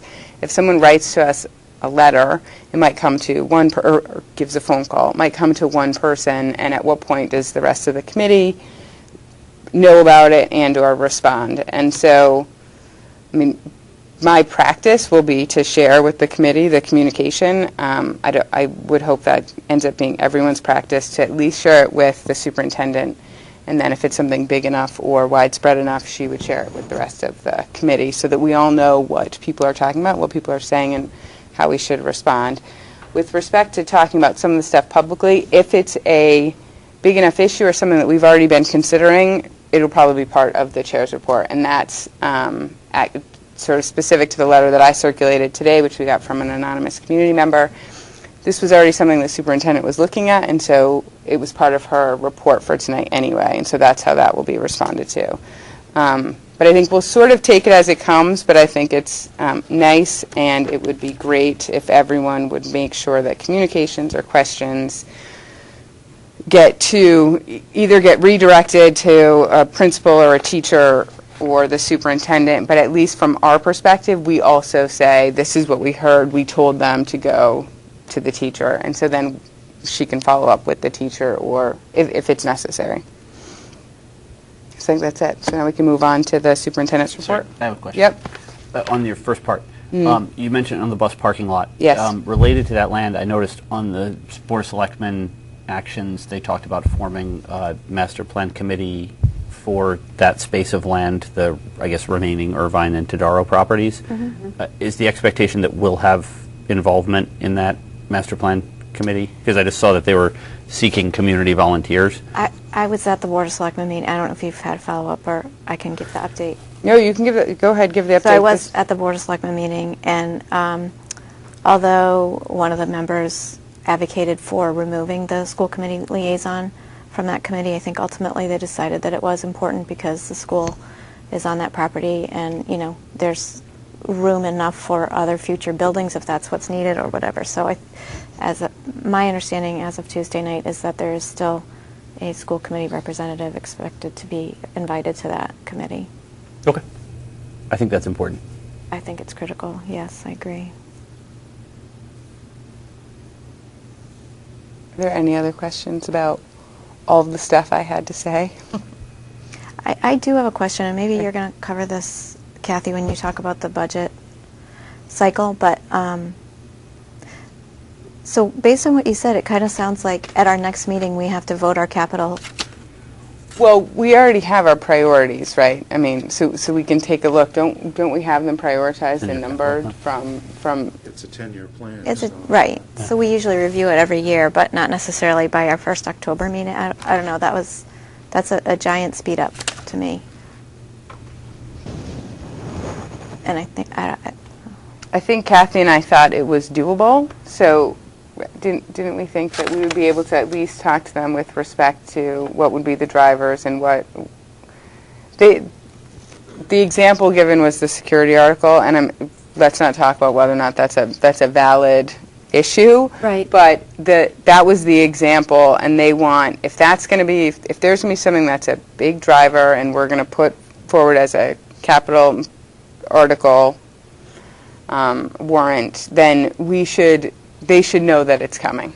Even though it's a joint article. Well, that's why let's not talk about the specific example. Let's just say that's what they would Couldn't like, resist. And that's what we said we'll endeavor to do. Yes, they were surprised about the joint article, which we talked about. But I think I wanted to add, Alan, to your Yes. comment and to answer Jean's question. We were not only talking about capital.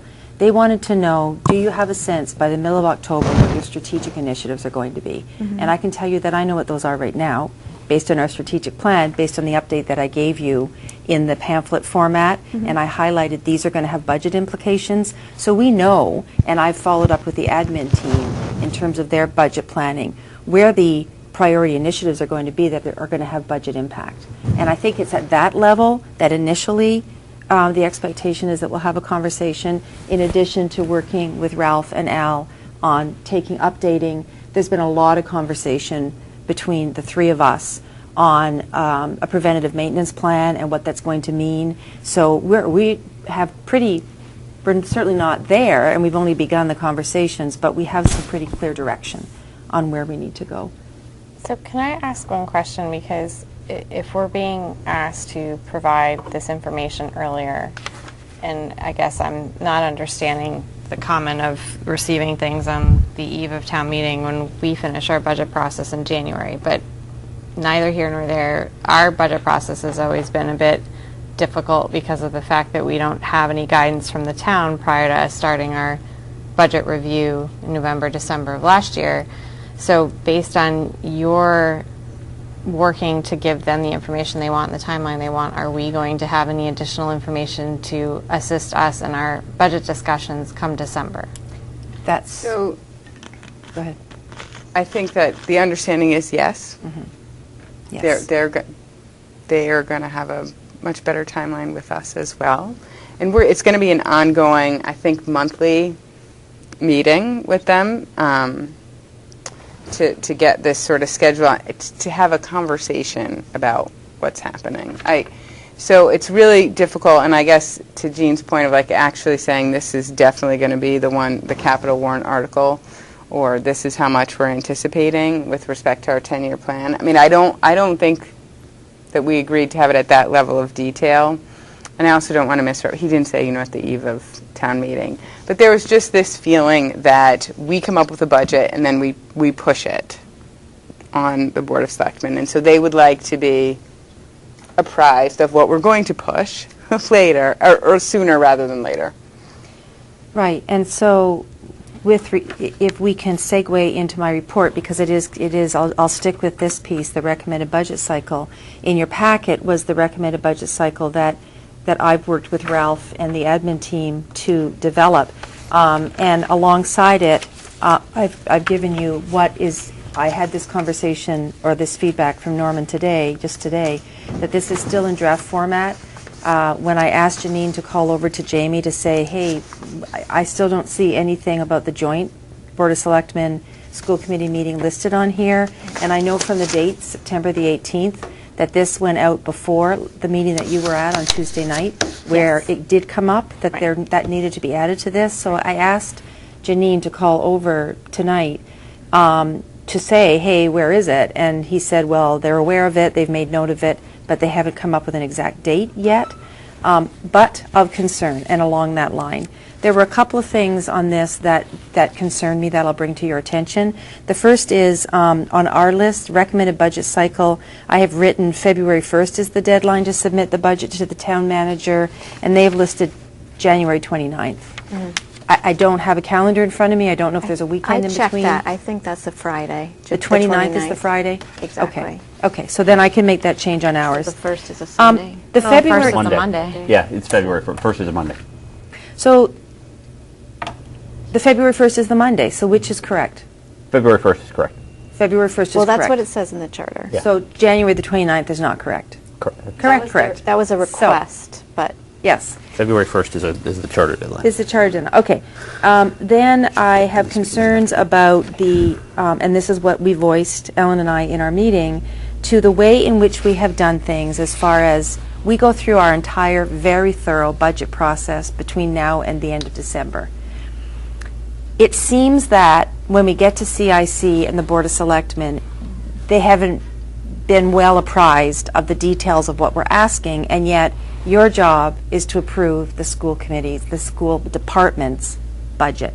So it very much feels, and I have voiced this to the town manager, that we're spinning our wheels because we've already gone through this conversation and then we go through it again, and we're speaking to people who don't have the benefit of the detail of the amount of work and your lens of how you've already asked all of these questions.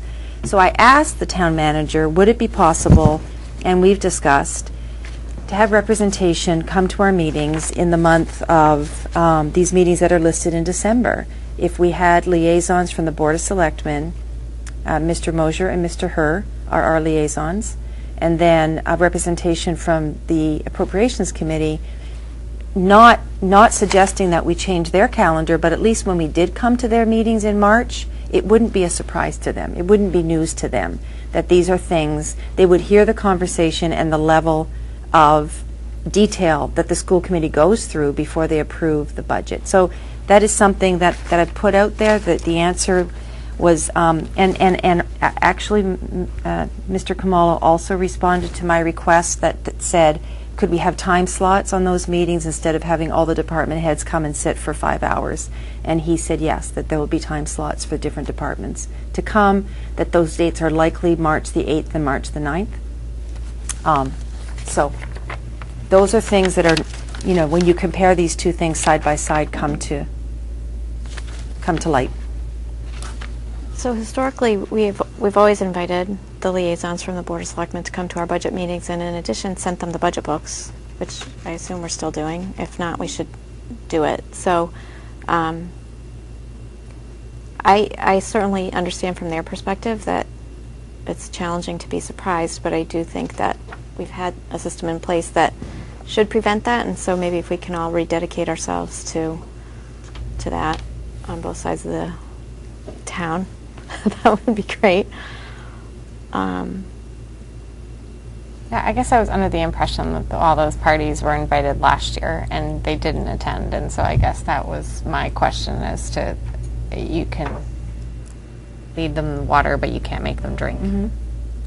Okay. What will be nice about this process is sort of it's a rededication, I guess, because now we can go talk to them once a month and say, this is the material you got, do you have any questions, right? I mean, it seems like we're going to be going to another meeting and having another step, but I think that Kathy and I are both willing to do it, and it seems that the town manager and chair of the Board of Selectmen is willing to do it. So that might be the extent of those meetings, is basically, here's the information that we provided, and this is the summary of what we discussed at our meeting. Do you have any questions? And that type of engagement, so that when we do get to February 1 in those meetings in March, they'll have had ample opportunity to sit and talk with us.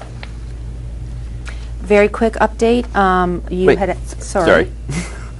So I have to say, what makes me hopeful is the weekly meetings, as monthly meetings, whatever. Dr. McLeod, as Dr. McLeod knows well, we've tried. I will say I've been through this budget process 5 times now. And the consistent theme, and I'm saying it on television, is we don't get the information from Town Hall. We bring it to them earlier. We moved our budget cycle up. We do not get the information from Town Hall. I am hopeful that your meetings will provide that, but I'm putting it out there. That's the gap, and it has always been the gap. Okay. I think in that regard too, we haven't, have we heard back about the charter review committee? Because that needs to, so this is all really relevant to that conversation, which, you know, we should be having this year, and I think that, you know, all of this is really important feedback to include in that. So the conversation about the charter review, that was also, I think, I was trying to run out to a meeting, and that was brief, but it was the intention of the Board of Selectmen is to have a meeting with the chairs of each board to talk to them about the liaison role, and he understands that we already have voted on our liaison role, but he still intends to go through this process where he meets with, so me from the school committee and the other chairs, to talk about who and what the intention of the committee is for the charter review, and then have us put forward our liaison member. And so he said that he understands we already did it, but this is still the process that he thinks So the We should- process is outlined in the charter. So hopefully that'll be a smooth conversation. So it came up, it was very brief, and I'm not sure, is there a timeline for him, for the committee to be appointed? It has to be voted on in May, so The charter, yeah. yes, that came up too. So, 'Cause I- you know, I- any day now would be good. I think it's Voted by the town in May at the town The meeting. new charter. Yeah. Yep. So I did think it was a longer process, because I did not, so I said, something about the school committee liaison, and in any event, he said, oh, no, the charter will be done, the new charter will be done in May. And I was like, that's going to be very quick. So he knows the timeline. And I think the next time we're going to hear from him is he's going to convene this meeting with the chairs to talk about who should be on the committee. Right? Is that your understanding? That's what it sounded like.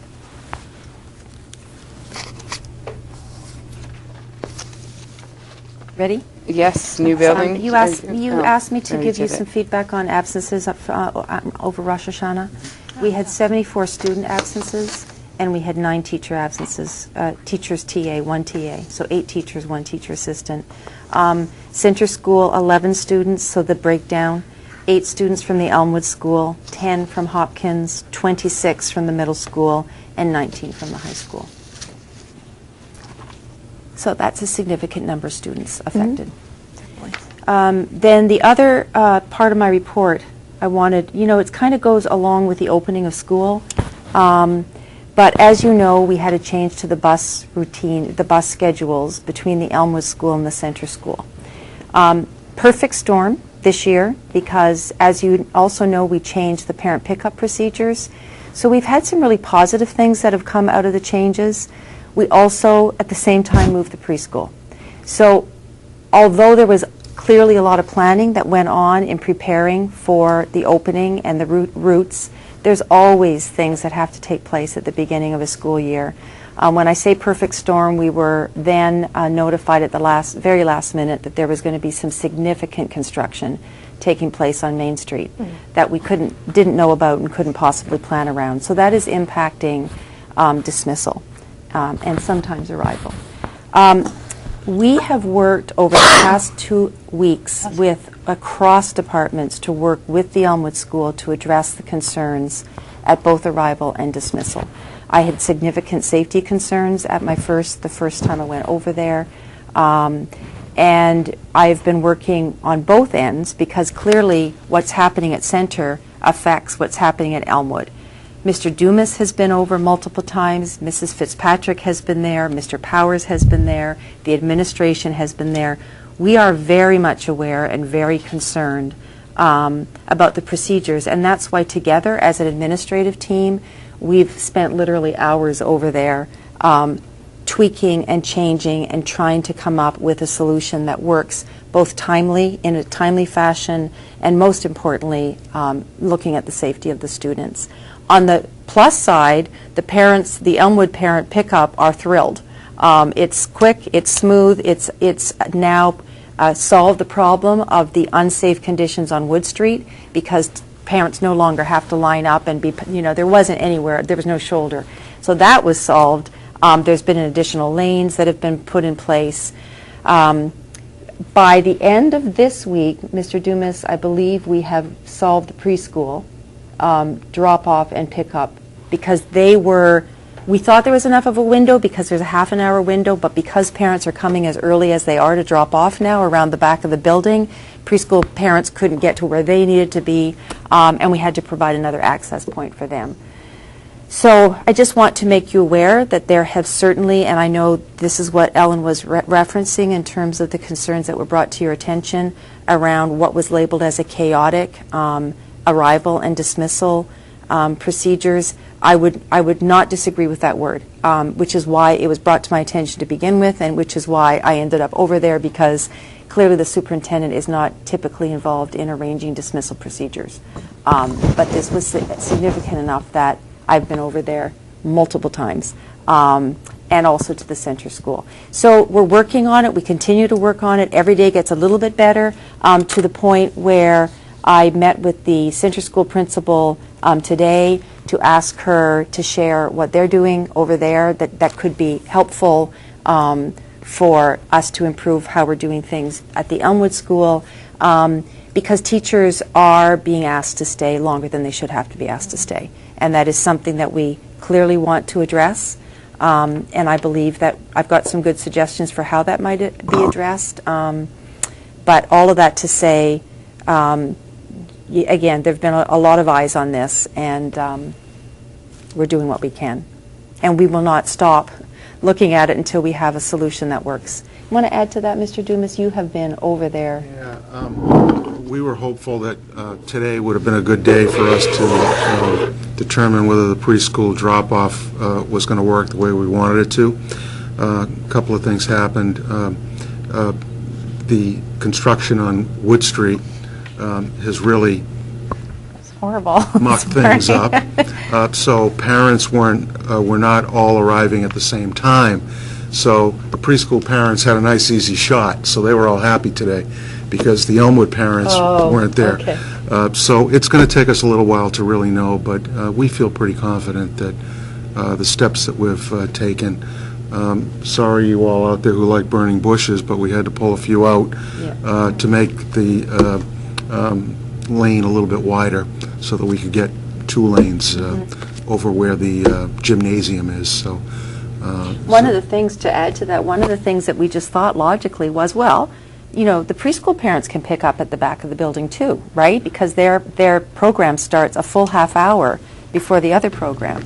But parents are coming at 10 after 8 for an 8:45 drop-off. They're not allowed, kids are not allowed in the building from parent drop-off till 8:45 for a 9 o'clock beginning of the day. They're lined up at 8:10. So it's great because there's room for them, but then it backs up to the point where it's backing up beyond the entry to the preschool parking lot. So there's no passing on the side of the building, at the back, towards the back, so it's not even as though the preschool parents could go around behind. And then there are constraints around, which makes sense, that a preschool parent also might have a center school child. And so they're waiting for the bus for their center school child, but the drop-off at the preschool is preventing them from then getting back to be at the bus stop with for the center school, and then the traffic constraints on top of that. So I appreciate people's patience as we work through this, but it certainly has been, I'd say, the only area, Mr. Dumas, where we've had concerns around dismissal and arrival. not even dismissal, arrival in the morning. Yeah. The dismissal at the Elmwood School, after we made some tweaks, is really, really smooth and really, really safe. Yeah. And the center school has always been that way. Actually, we have center school now in the afternoon loading 4 buses at a time, whereas in the past they would only load 3 at a time. Well, now, you know, we had to have a conversation because we need to get the buses over to the Elmwood School, so they made some adjustments to the way they're doing business. The YMCA staff is riding the bus from the center school to the Elmwood School, taking attendance before they get on the bus at center, segregating their children from the other bus 14 kids so that when they get to Elmwood they can quickly get them off. They're physically separated so the Y staff member knows exactly who's supposed to come off and who's supposed to stay on. So that's really worked very, very well. Entering a separate door. Entering a separate door. Yeah, they were kind of trying to go in while others were trying to come out, and you know there were lots of things, but it's working. The last time I saw the Y dismissal, it was like off the bus and right in, and it was perfect. Yeah. So I think things are going much, much better. Clearly, in the afternoon, things are going very well. Okay. So. Can I just ask, do you know how much longer the construction is supposed to be? It's off and on. The report that we got is the same one that people see as a public announcement. I mean, it's slated to be off and on for weeks. For weeks. And the big one is going to be in a few weeks when they close down Fruit Street to do work on culverts. And we don't know yet when that's going to be. And we've begun trying to figure out how we're going to reroute buses. Because parents are going to have to transport their kids to, other bus stops because our buses won't be able to ride on Fruit Street. I mean, I was on Wood Street tonight at 5:45, and they were still paving.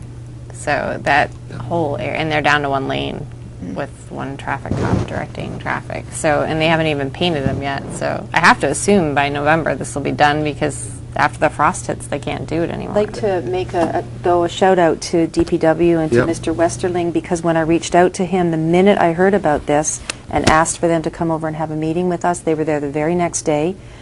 Met with Mr. Dumas and Mrs. Fitzpatrick. Mr. Westerling was there. Who Yeah, else? Mr. Manzer. Mike Manza was there, Chuck Wallace from the police department, and Joe Bennett.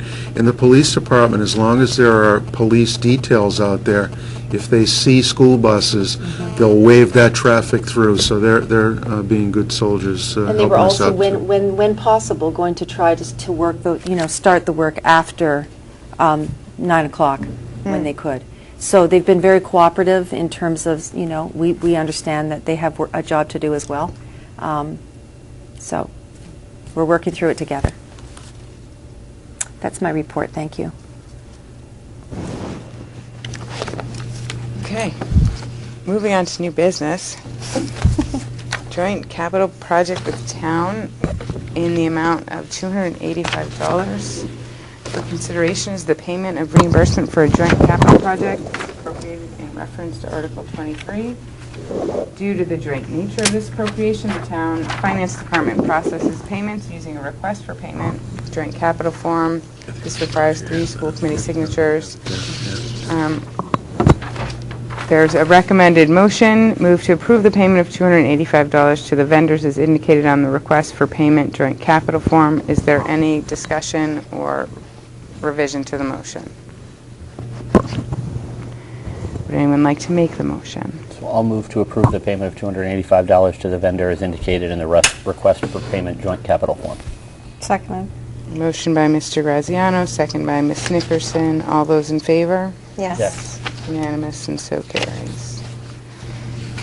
The next item is Capital Project School Department, Article Warrant Number 16-013 in the amount of $17,046.54.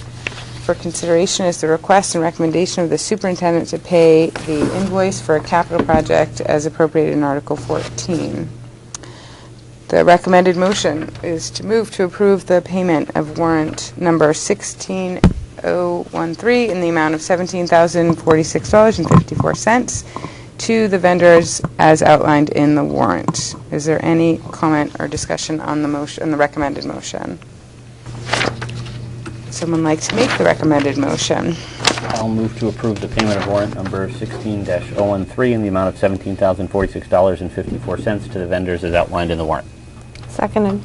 Motion by Mr. Graziano, second by Ms. Nickerson. All those in favor? Yes. Yes, unanimous, and so carries. Next is a budget transfer request. This is a transfer of remaining funds in the extended school salaries budget into the extended school committee contracted services budget. The word committee was not supposed to be in there. Sorry, Ms. Sorry. Scrivener. Wondering what the It was extended supposed school to committee just say, was. that was a correction made just before the meeting tonight that Mr. Dumas caught. Okay. Thank you. So the recommended motion is to move to approve the budget transfer in the amount of $13,610 as indicated in the agenda materials with that revision. Is there any discussion on the motion? Would someone like to make the recommended motion? I'll move to approve the budget transfer in the amount of $13,610 as indicated in the agenda materials. Take those. Is there a second? Second. Sorry. All those in favor? The warrants. Yes. Yes. It's unanimous and so carries, and that was a motion by Mr. Graziano and a second by Ms. Nickerson.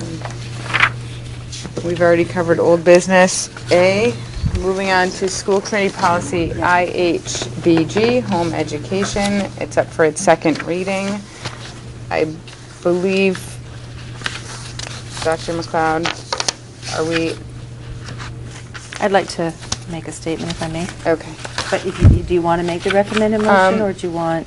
Well, I thought Ask for for the home discussion? education, Yes. I thought we were talking about. Yes. May I make Yes. make a comment? You may. for the benefit, obviously, of the school committee. I wanted to take responsibility for not getting there was some misunderstandings and confusion, right, around getting the home education policy, IHBG, shared sufficiently with those who are home educating their students. I do have some information for you on that, but that's kind of related to our discussion.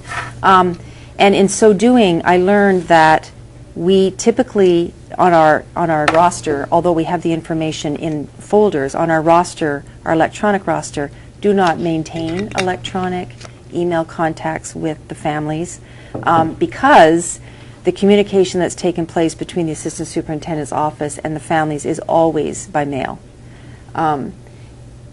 In addition, letters, Mr. yeah. Burlow, you Yep. said that there's been different forms over the years? Yeah, we've had, some families have been homeschooling for a while, and the form that has been in play about maybe 5 years ago did not ask for email addresses. So for some of the people, we do not have email addresses, but we do communicate with everybody via written letters. So that's the way it goes. So there was a glitch in communication within my office, and it did not get sent out until Tuesday. Because of that, and so letters did go to everybody that is on our list, of which we have 14 families. That includes 25 students. So obviously multiple students from different families. Those letters did go out on Tuesday. However, I do feel that that did not give sufficient time for families who may want to weigh in on this discussion to be able to do so. My suggestion is that we have some discussion tonight, but that the motion be removed or amended, however, whatever language you want to use, so that we bring it back, on October the 8th. Mm-hmm. So you just don't make the motion, right, We just John? don't make the motion, yeah. Okay. So is there any discussion on the policy that was provided in the packet, knowing that we will not be moving to adopt it today? I had a conversation with Dr. McLeod yesterday, or I don't remember what day, it doesn't matter, about a couple of things that I thought we might be able to incorporate. First, at particularly the high school level, where we do have tech or online, VHS or tech online courses, not TECA, which is the full online school. We're not talking about that, but just individual courses where if we have seats that are not filled by our students, if those can be made available to homeschool students. If that's a possibility, I think it would be nice to include that in here. I mean, obviously space available. And then the other thing that we had talked about... Sorry, Jean, under Yeah. the definition of extracurricular is what I think you were asking that we add, right? Instead of making the definition as strict as being before and after school. I think you were asking... Well, I don't know that an online course would be an extracurricular thing, but the other part about that is that there are often or occasionally enrichment programs that are brought into the school, for example, by the PTA or the HEF, and if those are opportunities that can be extended to our homeschool students, I think there's a lot of value to those programs. It provides, some enrichment, some socialization, and that seems like, I'm not the educator, but I would love it if that's something that could be opened up. I'd like to see that included in this as well. Okay. Are there any other comments? So, Dr. McLeod, we talked and a bit about. I think I mentioned field trips, dances, nature's classroom. That might have been it for me with respect to how would those be handled, and then. Does this address it? By you defining extracurricular as things that happen during the regular school day, does that mean dances are possible but field trips and nature's classroom is not? Or is that something that we'll have to take up separately in a different paragraph? And then the other thing we talked about, and I don't know if you want to speak to it today or not, if you've had time to sort of think about it, but is the idea that, you know, how did this work in Easton, and why do we think it won't work here, or what's been the feedback here? And then, for my part, I tried to look into some things, so we have had communications from the public. I think that my understanding is, after looking at a bunch of regulations across states, across the United States, certain states do allow and require that they have access to intracurricular, and Massachusetts is not one. And so Massachusetts is extracurricular only is required, and the towns that are offering, they're doing that. It's not a state requirement, and it's certainly not something that the state reimburses for, or I guess it's not a requirement in our state. And so I think that's why districts make different decisions. And so I wanted you to maybe speak to the district that you've been in and the different decision, and how you think that would, or why you think that would or wouldn't work in Hopkinton. Right. So I was in a very different position, obviously, right? I was the assistant superintendent. I wasn't the superintendent. I wasn't working with school committee on policy, and I wasn't there when that policy was written. So I don't have a deep understanding of what the differences would be. It was more just a comment that I'm aware of the fact that different districts do things differently when it comes to this policy, and it's not consistent. I mentioned Ashland. I got the information from a survey that went out to surrounding superintendents. So I can't speak to the reasons why it was established as policy in the way in which it was in Easton any more than I can speak to the reason it was established the way it was in Ashland. I sit currently as the superintendent with a policy that was established by the school committee that I'm recommending we not change.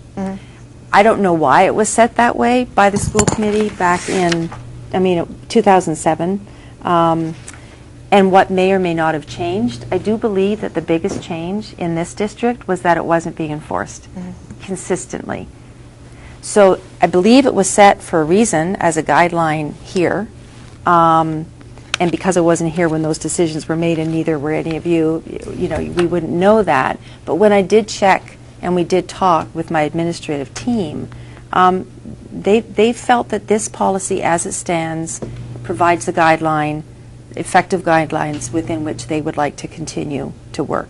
I also said to Ellen, for me it's similar to the attendance letters that we talked about as bringing up school attendance as policy, and you said to me, I want you to take that back to the principals. I want you to talk with the principals about that before you bring it, which I think is consistent with this policy, because they're the ones that have to monitor it and implement it. I believe that the problems that occurred that came to our attention last year were because it was not being consistently followed. And when brought to Bob's attention, as appropriately it would be, because the home education is approved by his office, naturally he referenced policy, and this discussion has then ensued with the schools, with the principals, to say, when it's brought to our attention, if policy is not being followed, we have to remind people and bring policy to their attention and implement. So that's why this whole thing came up, and I know I'm not answering your question directly, but I can only say from the perspective of now being the superintendent faced with policy that was set, what was really our charge was to see whether or not there is compelling reason to change the current policy. So, do you have more? I just have one follow-up. Go ahead. I hear you saying, and I want to make sure, because I think this is also based on the communication that we've gotten, this is not a change in our policy. This is something that we're, I guess, trying to add a definition to, or do something to make it more clear to our administrators so that it's followed consistently, but no one views this as a change, or you don't view this as a change in the policy that we've had. We're not all of a sudden trying to make it more strict. We're trying to add a definition so that everyone knows how to apply it. Right, because the discussion that came up last year is what is extracurricular, right? Are some of our specials that we call specials considered curriculum, and that was where that discussion came from in terms of, do we have a different value for non-MCAS subject areas, for example. And that opened another whole conversation, clearly. So I think that was part of our conversation as well, is that in order to define the current policy, we need to define what extracurricular includes. Okay, thanks. Did you have another question? Yeah, I have a comment, but you can go ahead. So it's a question that so we're not changing the policy, but we know it's been applied inconsistently in the past. Correct. Are there any current students who are basically losing opportunity that they've had in the past right now? Is there anybody attending a class that's not able to anymore because of this? Because of our consistent Not that has application? been brought to my attention. Okay. Mr. Burlow? No. Did you want to add anything to my comment? No, I think you did a great job. That's all I got. That's a good one. Thank you. The only thing I wanted to say publicly, because Kathy, you and I had this discussion yesterday, and I think it's a point that stuck with me after our last discussion as a committee on this, is I kept trying to understand why having a homeschooled student attend a class was taking away from, or potentially taking away from, the other students' time or the teacher's time, and why the accountability would be necessarily unfair to other students in the class. And I was not understanding that, because in my opinion, in my head, I was thinking, well, if these students that are homeschooled had chosen to go to school, we would be required to service them. So what is the difference? And what Dr. McLeod and she clarified for me yesterday, which I didn't understand, is that for any students that are not enrolled by October 1st, the state doesn't provide any reimbursement for those students because they're not an enrolled student. So if they are attending class, there is no reimbursement to the district for those students. The other point being that if they're not enrolled, they're not being graded, and they're not having, there's no attendance policy for them. So then if they choose not to attend class for a period of time and then they go back and attend class, they could potentially be behind where the other students are, and then that teacher would be responsible for catching them up. So those were all points that I don't feel like came out very clearly in our last discussion, and just for my purposes, I didn't understand them, and in case anyone else publicly didn't hear that or understand them, that made a little more sense to me, because in my head, I saw it as, well, if these students had chosen to enroll in our school system, then we would have been responsible for them, so why not otherwise? I know it was just a discussion point, but I just felt like that needed to be. Thank you for highlighting those points. I think I'd like to add that, and I've said all along, that as the superintendent, it is certainly my hope to stay connected to the students who are being homeschooled, and to have them feel part of our system and welcome within our schools, within the schools, their schools, because they live in this town. Families have made decisions based on what they know best about their child, and we know that parents know best about what is best for their own students. My hope has been, through this whole discussion, that we find ways to make students feel included and have access to being with other students and the social activities that take place through extracurricular activities, to include the things that you've all added this evening, as well as sports, etc. And when we think of those kinds of things, they do not have the constraints that an academic or a specials type of program would have around the things, Lori, that you just listed. So I believe there's a middle ground where we can provide not only provide, but encourage access to students who are homeschooled, whose parents have chosen to homeschool them, to make them feel involved in the school program.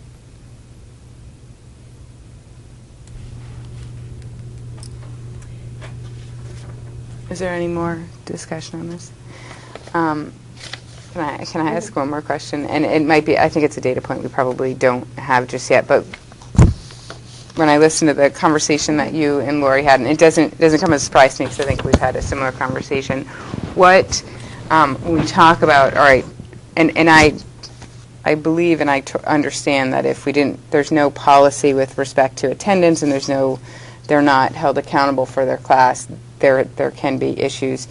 Do we have a data point on how many students have used the access that maybe was provided against policy, or just policy? We don't actually have we don't have any of that information, Ellen. So we don't know if they came to school or didn't come to school. No, those wouldn't be records that we ever kept. Okay. We kept all the things that are required by the state in terms of homeschool, what we approve, the curriculum they're going to use. We don't keep records for particular courses per se. Was it attended in the school? Was it something they did at home? That's nothing that I have access to. And I have all the records that we, even for families that are no longer homeschooling. So. Okay. Yep. I did speak with Mr. Kernan today, and he did say that there was a student, I want to say a couple of years ago, who had access to therapy through an IEP. And so that's outside of this policy. I mean, a student who has an IEP and needs access to those kinds of services within the school would obviously have them. You may be interested, because I was interested to note that of the students who are being homeschooled, it's a pretty wide range. So within the K-5, so we have 9 students K-5. We have 7 students at the middle school level, grades 6 through 8, and another 9 students at the high school level who are currently being homeschooled in our town. So I thought that was interesting. I didn't know what to expect. I don't think I expected quite so many at the elementary level, but it's pretty consistent across the grade levels in terms of students who are. And having spoken to the admin team about this policy, and so with that range, I mean, it covers all our schools. Have any administrators come forward, said, this worked really well in my school and this is why? Or has it been an issue? How many, do we know if it's been requested? I mean, we know it's being requested now, and then now the therapy is a different issue because an IEP is a different issue. So if that's like the prior access, it's very different than why we're talking about this policy now. So have people asked to access art in first grade? So as Mr. Burlow said, we don't have any evidence of that, but when we had the meeting with the administrators, it seemed to be, from what they were telling me, it seemed to be isolated. Okay. That's not to say that everybody even knows to reference what the policy is. And again, I said this before, this was all with the best of intent. Right? So people do, teachers do, guidance counselors recommend based on their best of intent. And I believe with a lack of understanding or maybe even knowledge that there was a policy that was guiding these kinds of decisions. So that's a good point. I think you're absolutely right with that.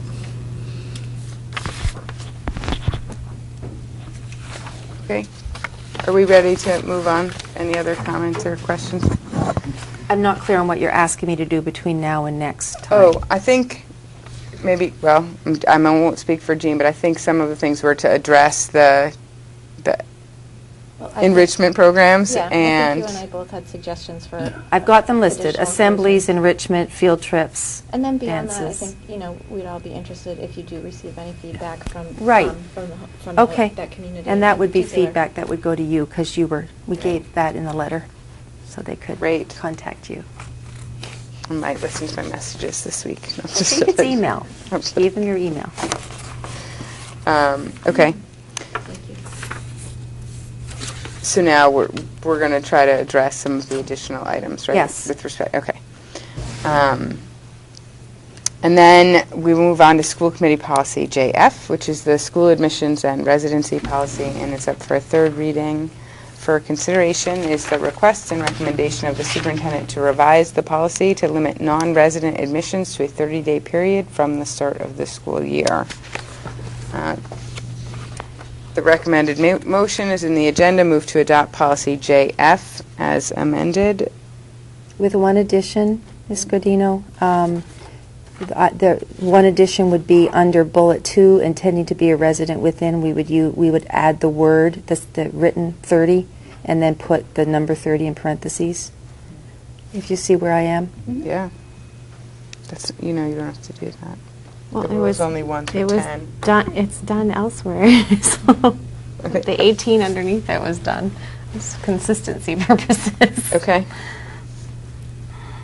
I don't. Does anyone oppose that revision? Okay.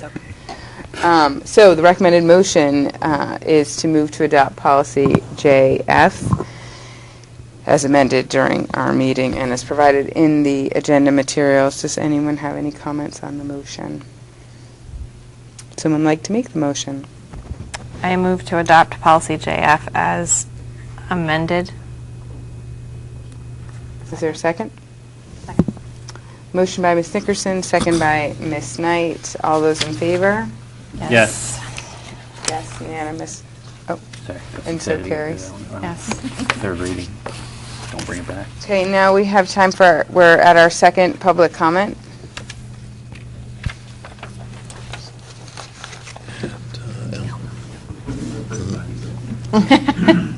So this is the time when you're welcome to come up and there's a 3-minute time limit. I will go very fast. Okay, you sit can down have right a in the seat. It's okay if Cam can hear you. Or wide TV audience. Oh, thank you. Only gets picked up by the microphone. And just introduce yourselves and Yeah. I'm Joel Maplebrider. We're home educators in Hopkinton, have been for the last 8 years. So we've been through a couple rounds of this. I guess I came to say that our common goal with educating our kids is that we want to educate them well, and that we want to use a variety of means to do that. So some of us that in the homeschool arena do look to the public schools to be able to have some options that are harder to supply at home. So I guess we're curious is why the sudden need to define the extracurricular, and what's the goal? I mean, what is the bigger goal of limiting? And have you asked homeschoolers what classes they would like to take? If you asked us what we would like to take, because I have actually made phone calls over the last 8 years requesting certain classes, and they're not the classes you're talking about. So it's usually art, choir, band, it's those things that have to do in a big group setting. And those, because they're happening during school hours, are not an option. So I don't know many I know a lot of homeschoolers. I'm very integral in the circuits, if you want to say. And I don't know many people that are asking for core subjects. Most homeschooling parents cover those very well themselves, or they're doing something else with that. So they're looking for more of those group activities. Drama's another one that's big. Like a drama or Drama. musical. And some of those are after school, so that could Some be of an those access are, point, yes, but some of yeah. them are not after school. So if you're defining extracurricular so strictly, then those courses are off limits. And I would define those as kind of the highest need courses, because it's hard to have a choir with 2 kids, And, we also appreciate, I also want to say, I appreciate some of the things you said and being able to open this back up for comment. And we got the letter today, actually in the mail. We had gotten some emails that this might be happening, so we came up and we appreciate your comments earlier. And that, we really want to be, and, we try to do as many things as we can to be part of the community. And just because we choose to home educate doesn't mean we don't want to be part. We don't have good friends that are in the school systems. And we want to not only be enhanced, but we also want to enhance, because we have different experiences. And we've home educated in 3 states now. So we've been in Indiana, Pennsylvania, and now in Massachusetts. Well, that's another point I can go straight into, just to open up a new a different states we've lived in, if a homeschool student will take one course, there's states that get full funding. There's states that get half funding. I don't know what the options are there. I mean, so there's some states, Indiana in particular, very, very pro open the doors to homeschoolers because the funding is there. So I get that point. Yeah, and that's something that was a question I had that you answered already. But if you're offering extra, I guess it's like the fine line. I understand you're trying to come up with that fine line of. But do you see how the classes we're asking for are kind of not the courses you guys are really discussing? I felt like. Okay. And I had it all in here. So like the letter was last minute. So glad that you decided. I mean, we love that you decided not to make the policy change tonight to give everybody an adequate time to possibly come up and speak. Yep. Homeschoolers are busy, and so to come up here at the last minute is really hard for them. Right. Sure. Yeah. So would the forum for them be October 8th? Yes. And that would be the same time? Yes. Hopefully not, actually. But ideally a little earlier. Yeah. Well, I just want to add to that, though, that the opportunity to email school committee members is any time, and to contact any of us for purposes of providing comment is not limited to our meetings. So I at least want to make that clear, that it doesn't have to wait until October 8th for you to voice opinions on it. But also that the standard meeting agenda has the public comment right at the beginning, and then usually after we've gotten through old business. So it's not going to be right before the policy discussion. Yeah, what she's saying is it particularly because it'll be the last reading next time, it would be to your benefit to be at the first Right. comment. You want to make sure you're here for the first Before one. we take our vote. So that's usually right after we open at 7. My last request would be to ask if some of the questions that were being asked over here were delightful to hear, just maybe more input from other school districts on why are some so open and why are some not. I mean, are they finding disadvantages? Are homeschooling kids in general, at least my experience there, parents are very open. Kids tend to be pretty responsible. So if they are coming in for something, in the general sense, we find the kids pretty well behaved. They have committed parents who are involved and know what's going on. And I think every educator loves involved parents. Right. So I don't know if you would find as many problems as maybe you think. I don't know. I'd just be curious to know why. Like, what's Ashland think of their policy? They have an open, and Framingham's pretty open. I mean, Shrewsbury's very open. A lot of school districts that are very open that are just right next to Hopkinton. So it's hard because we're all kind of in networks and we all kind of know the school districts and who does what. And it's like, well, why is Hopkinton, closing the doors on some things? Are they finding funding somewhere? I don't know. Okay. And one other comment that you made that I actually thought was surprising is, as a parent, if I was going to send my child to one of the classes at the school, I would expect them to have the same dress policies and attendance policies and behavioral policies that every other student has. So I was kind of surprised that there was an issue with attendance because I would have expected as a parent that we would be following the attendance policies of the school. Okay. So as a homeschooler, I'm more than happy with that. I grew up in the public school system. Both my parents are teachers. My dad taught 43 years in high school. My mom taught 28. My aunt's 42 years in first grade. So I actually taught college algebra. So we have a lot of education in our background. And we value a lot of things that are happening in the schools, and we want to be part of that. So anyway, we just want to continue the conversation and be a resource of, what do we need? Well, we'll tell you. We've got all kinds of good ideas. And if you have concerns, my job is to help make solutions just like I do at work and with our family and just like you guys do. So I appreciate the time. And Mr. and Mrs. Briner, is that yes. correct? Okay. Yeah. I think we went over. Thank you. Thank you very much. Thank you.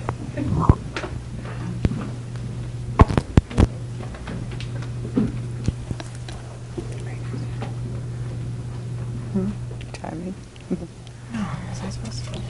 All right. Steve Moses. I also wanted to share the same sentiment, which is thank you for not making a decision tonight. It's nice to have a little time to dialogue and think. I guess I wanted to say that I think there might be some kids who would be affected differently with the change in the policy, the way you're thinking of changing it. By defining extracurricular, I guess we don't know yet what it might be, but as it was in the packet for tonight, to amend it to say outside of school hours, that would be a change from what was happening last year for extracurriculars, for school assemblies and for field trips. So it would be a direct effect on the current situation. Yeah, I also agree that it's really unfortunate to have this whole idea of the state giving the towns back some money for children. And then my question is, well, what about a child who's pulled part year? So the reimbursement has already come to the school. So would it be the case that somebody who starts homeschooling mid-year, would they be a different case? You know what I mean? If the school system has gotten money for it, I don't think you have to give it back partway through the year. And then just out of curiosity, I suppose I should do some homework. I'm just curious to know, when you look at the per pupil spending in a school district, where money comes from, what part do taxes pay that everybody in town pays for taxes for the schools versus what the state pays for reimbursement, and how that might look in a town like Hopkinton. I thought we might be kind of on the short end of receiving money from the state, but I just don't know. Maybe you all know. I want to take your time. No, that's okay. I don't know that I can do much better after the presentation of our friends here. I'm not a public speaker. Yeah. But I think it seems to me that the original provision that's in the document seems to have mirrored the state requirement that something be provided to homeschoolers. And it's a minimum bar, not a cap. It's up to the discretion right now of each individual administrator what to do, you know, above and beyond that bar. It's not, I don't think it was intended. It was intended to serve the public and to protect the public right.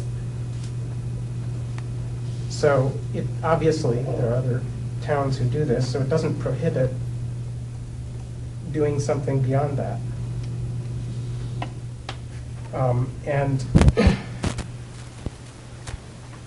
so, yeah, in the same vein, this motion to try to constrain it further, well, it simplifies things, and I understand that. I understand there are complexities that come with this. It's not serving the public interest, in my opinion, to put further constraints on it, because it doesn't fit the spirit of the intent of the original provision. I have lots of other thoughts, but I'll save them for another time. Thank you. Thank you. Thank you. Thank you.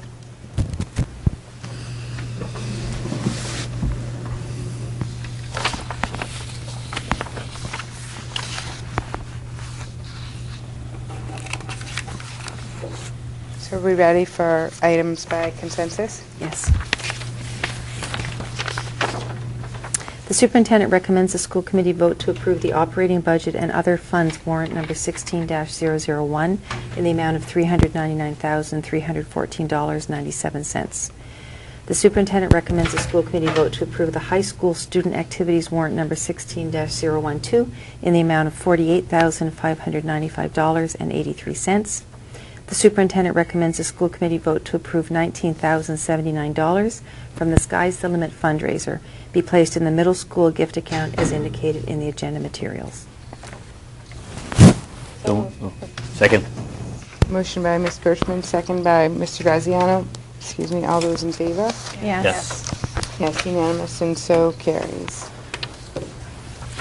Now, we'll move into executive session to discuss contract negotiations with non-union personnel with respect to the superintendent's contract and to review executive session minutes for release. And and also to receive, discuss updates with respect to the collective bargaining with the HTA. So I'd seek a motion to go into executive session, and we'll adjourn from there. We'll just adjourn for the purpose of, We'll we'll re-enter for the purpose of adjourning, is what I expect. So moved. Second. Motion by Ms. Nickerson, second by Ms. Birchman. Roll call. Yes. Ms. Birchman, yes. Mr. Graziano? Yes. Ms. Knight? Yes. Ms. Nickerson? Yes. And I'm a yes. And the time is